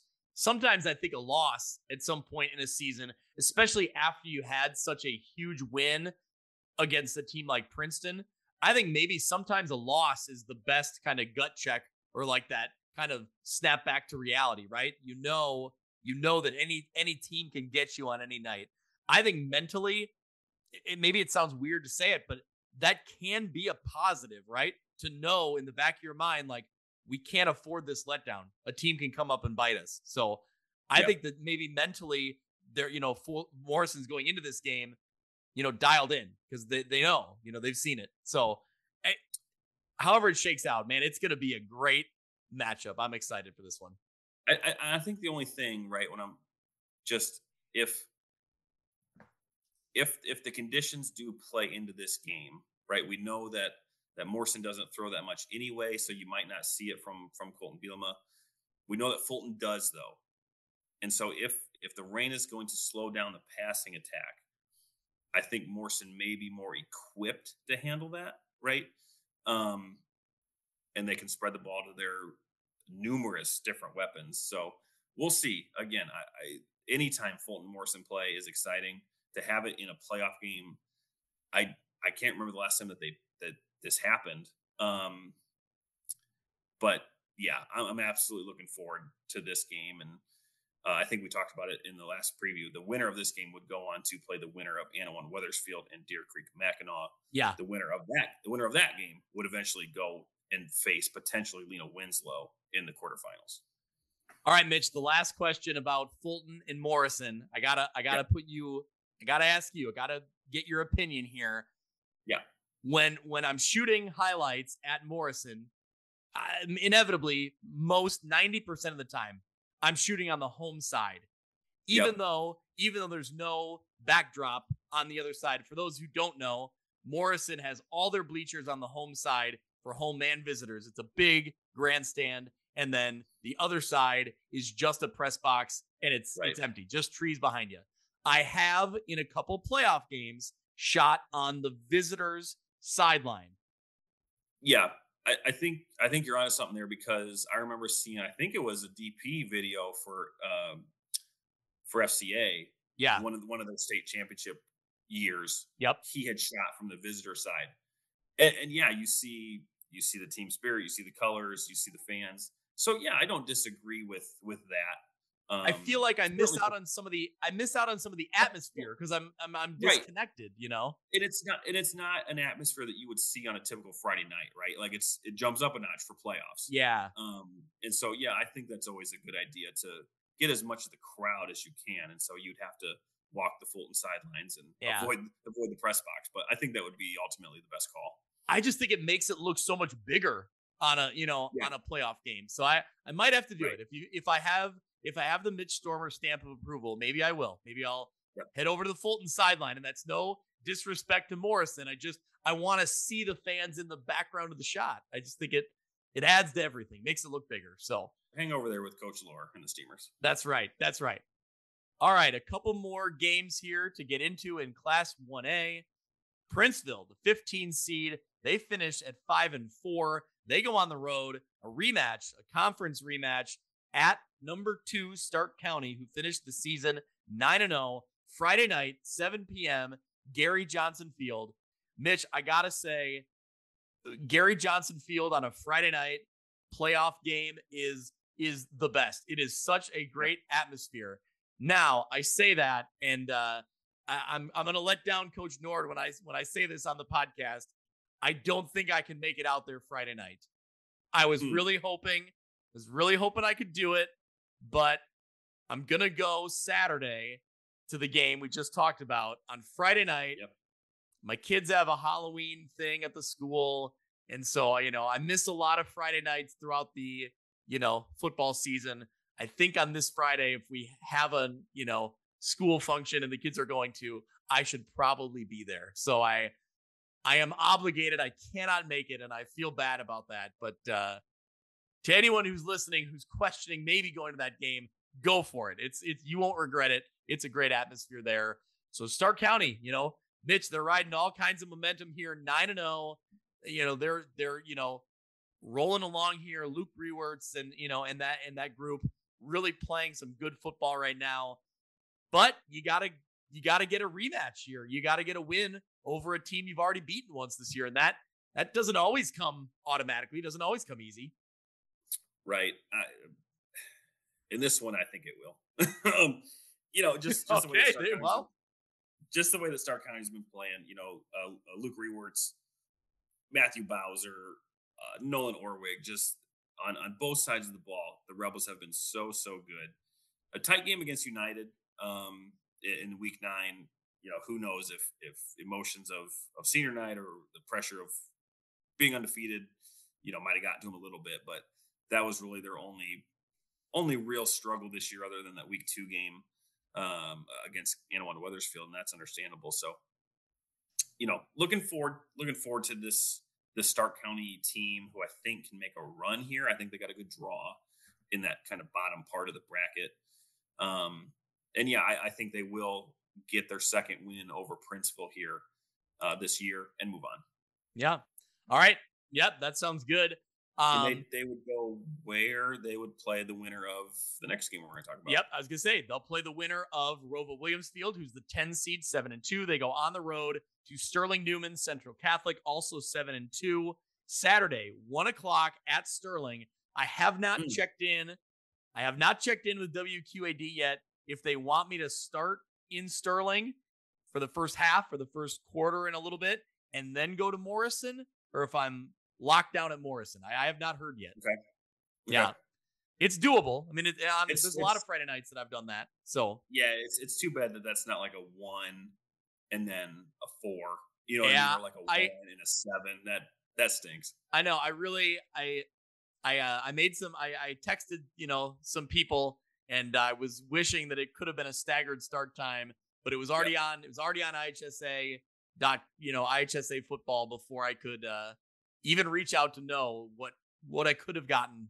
But either way, it'll work out just fine. So Newman has only missed the playoffs 4 times since 1985. So yep.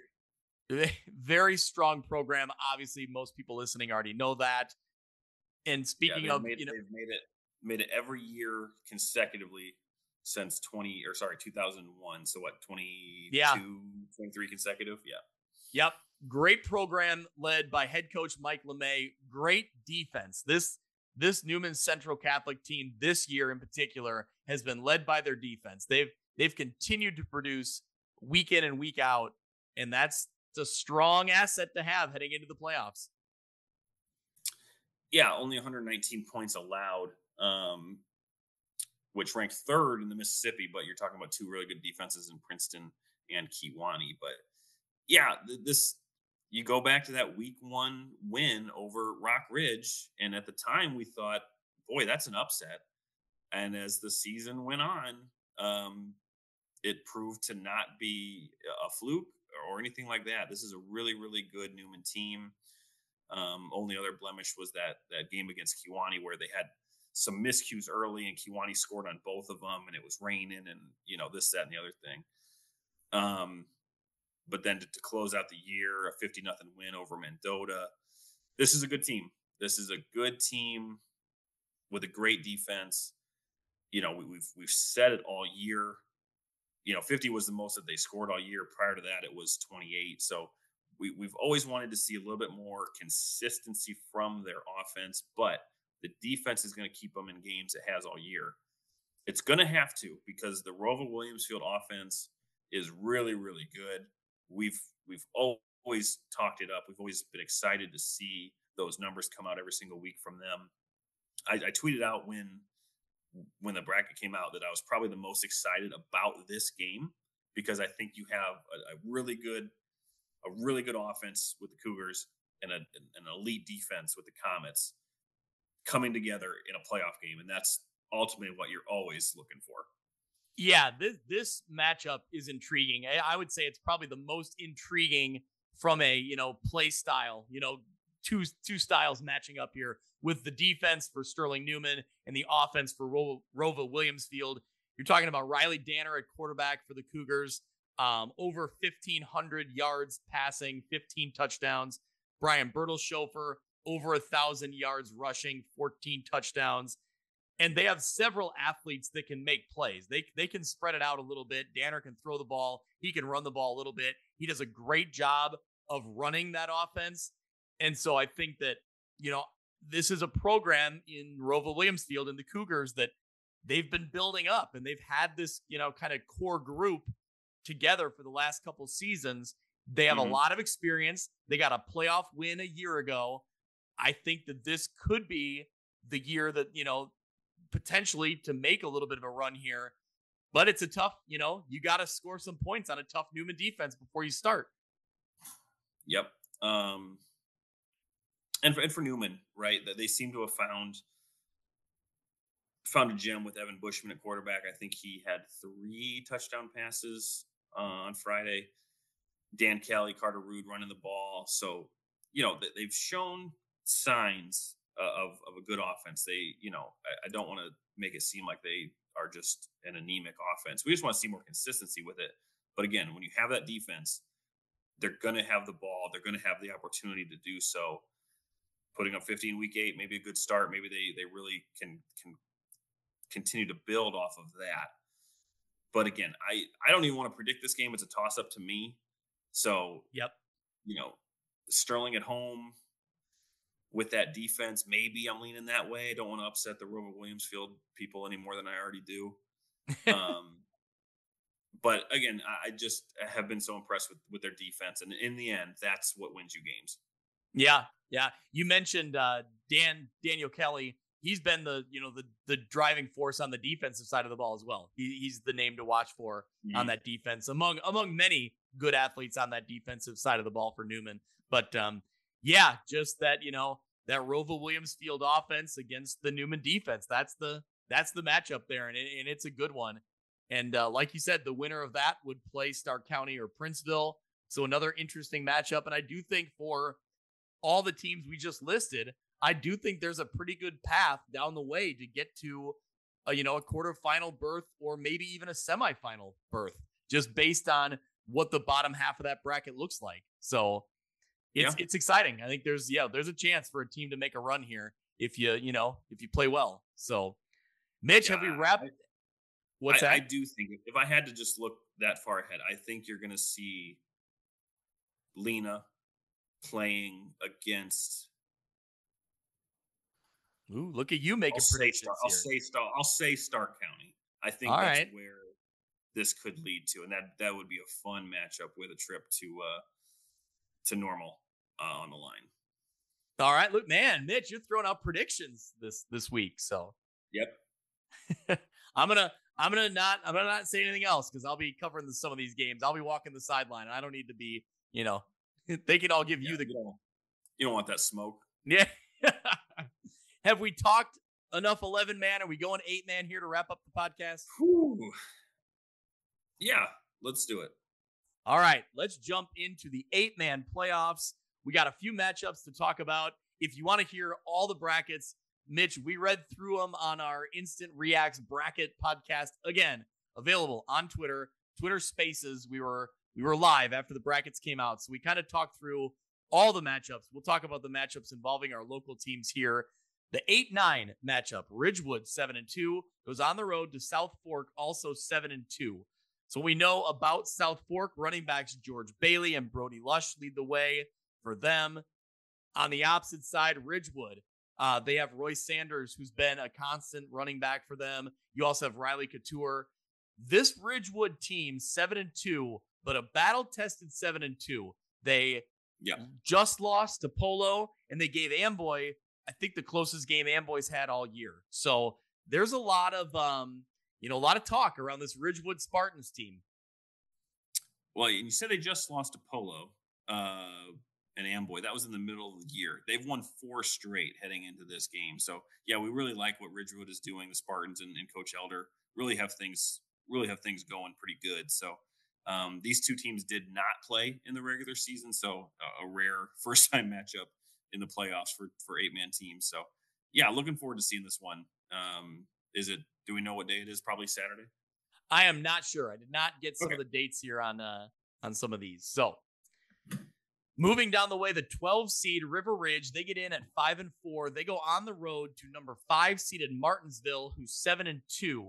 So what stands out to me right away about Martinsville is in their week 9 matchup, which was, I think that was Saturday afternoon, they played St. Thomas More, and they only lost 20-14.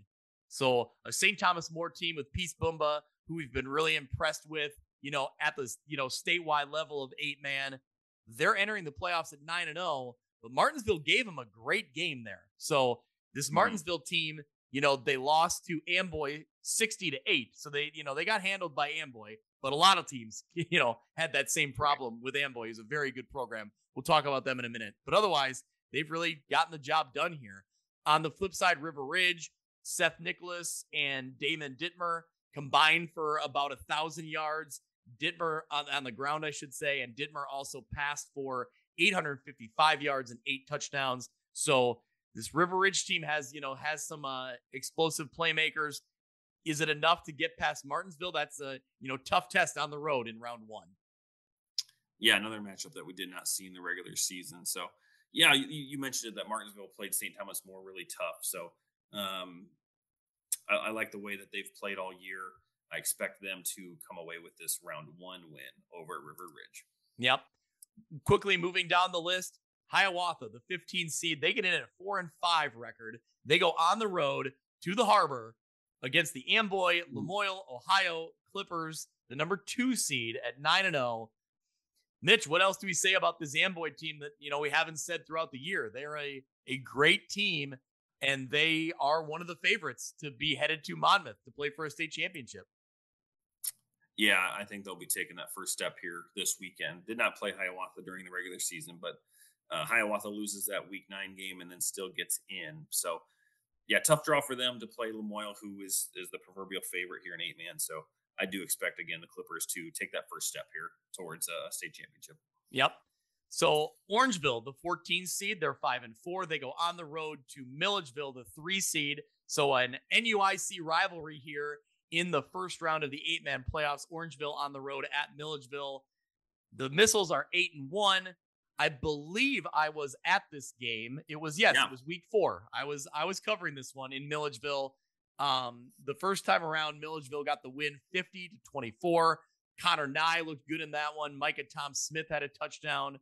Connor Nye's brother also had an interception when I was there. I believe it's Spencer Nye, if I'm remembering correctly. Okay, yes. Yep. So Spencer, I didn't want to call him just, Connor's little brother. That's not fair. So, right. So anyway, Spencer Nye had an interception when I was there. He looked good. So Milledgeville sitting at 8-1, their only loss coming to Amboy. They've played really well this season. They have a lot of weapons. Mitch, I know Amboy's the favorite, but I think this Milledgeville team's got a shot. They have a shot at pulling a potential upset if it ends up being them going up against Amboy before they get to the state championship game. Well, that's who you picked, right? That was your I did. Because the other two had taken the same. They had taken Amboy and taken Ridgewood. So I thought I kind of want to buck the trend and go somewhere different. So I did. I went on a limb and I took Milledgeville to go all the way to Monmouth and actually win the state championship. So, I'll jump on that bandwagon there, I guess. Yep. All right. One more game to cover here for our local area teams in 8-man. 11-seeded West Prairie, 6-3, goes on the road to Polo and the Marcos. They're the 6th seed at 7-2. West Prairie has Xavier Hilton, who leads the way for them. On the opposite side, the Polo Marcos have played really well this season outside of the stumble to Milledgeville, and then they just lost in week 9. Lost pretty big to Amboy. Yeah. And I thought that one would be a little bit closer. Ends up being 52-6. So Amboy really flexed his muscles in the end here. Polo's still a great team. Brock Solto, Carter Meridian, Noah Dewey, D'Lo Fernandez, the names we've talked about a lot this year. They're versatile, right? I mean, you got Solto throwing passes, catching passes, rushing it in. So they're dynamic on offense. They can do a lot of things to kind of confuse you. I think I like Polo in this first round matchup. Yeah, the Polo is they've won 2 8-man championships, right? Yes. They've won half of them. Yeah. So, Yep, a good program. They had another great year. I also think I'll take them here in the West Prairie game, and they'll move on. Yeah.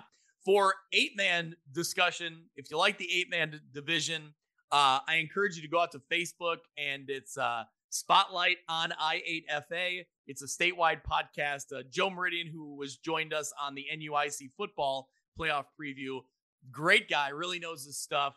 He helped me out. He had a lot of great info about the 8-man division, but we'll be following along here, Mitch, because as we've seen in the past couple years, the 8-man tournament, the 8-man playoffs get really exciting really quickly because you have some big time matchups.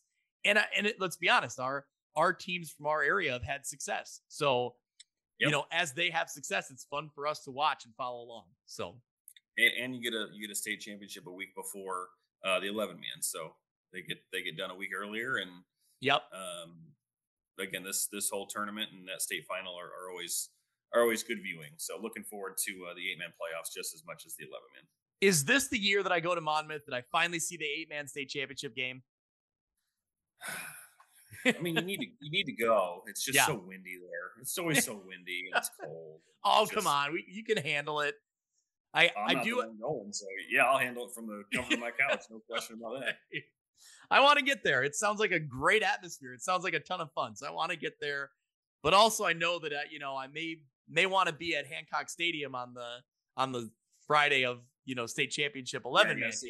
You got to save your weekends. We've been talking about this. You got to save your weekends. That's right. So last question, Mitch. Do I start in Sterling? Do I offer WQAD that I start in Sterling and then go to Morrison, or do I just campaign to be at Morrison the whole time? They're both going to be. I expect them both to be really good games. I know. I don't know what to do. I got to think about it. If I had to guess, just because they're so close, Fulton's going to travel, right? Nothing against Roval Williamsfield because it's not that far to get to Sterling, but I'm just saying you're 10 minutes down the road from Fulton, or to Morrison from Fulton. So I think that Ian Budco Field is going to be rocking. I think it's going to be packed. And just a rivalry game in the playoffs. Yep, is where I would go. But again, I think that Rover Williamsfield and Newman is going to be a really, really good game, no doubt. I think I could get to both, but I hate to miss, miss out on the beginning of one. So anyway, or the end of the other, whatever. So right. All right. Well, that'll wrap it up, Mitch. This is probably going to be the biggest, longest episode of the year. Because, inevitably teams are going to start falling by the wayside, but we got through it. My voice held out. If there's any consolation to our loyal listeners is that every episode from here on out gets much shorter. My vocal cords will thank that because Mitch, it's been a struggle here the last few minutes. I'm making it. I'm making it across the finish line here.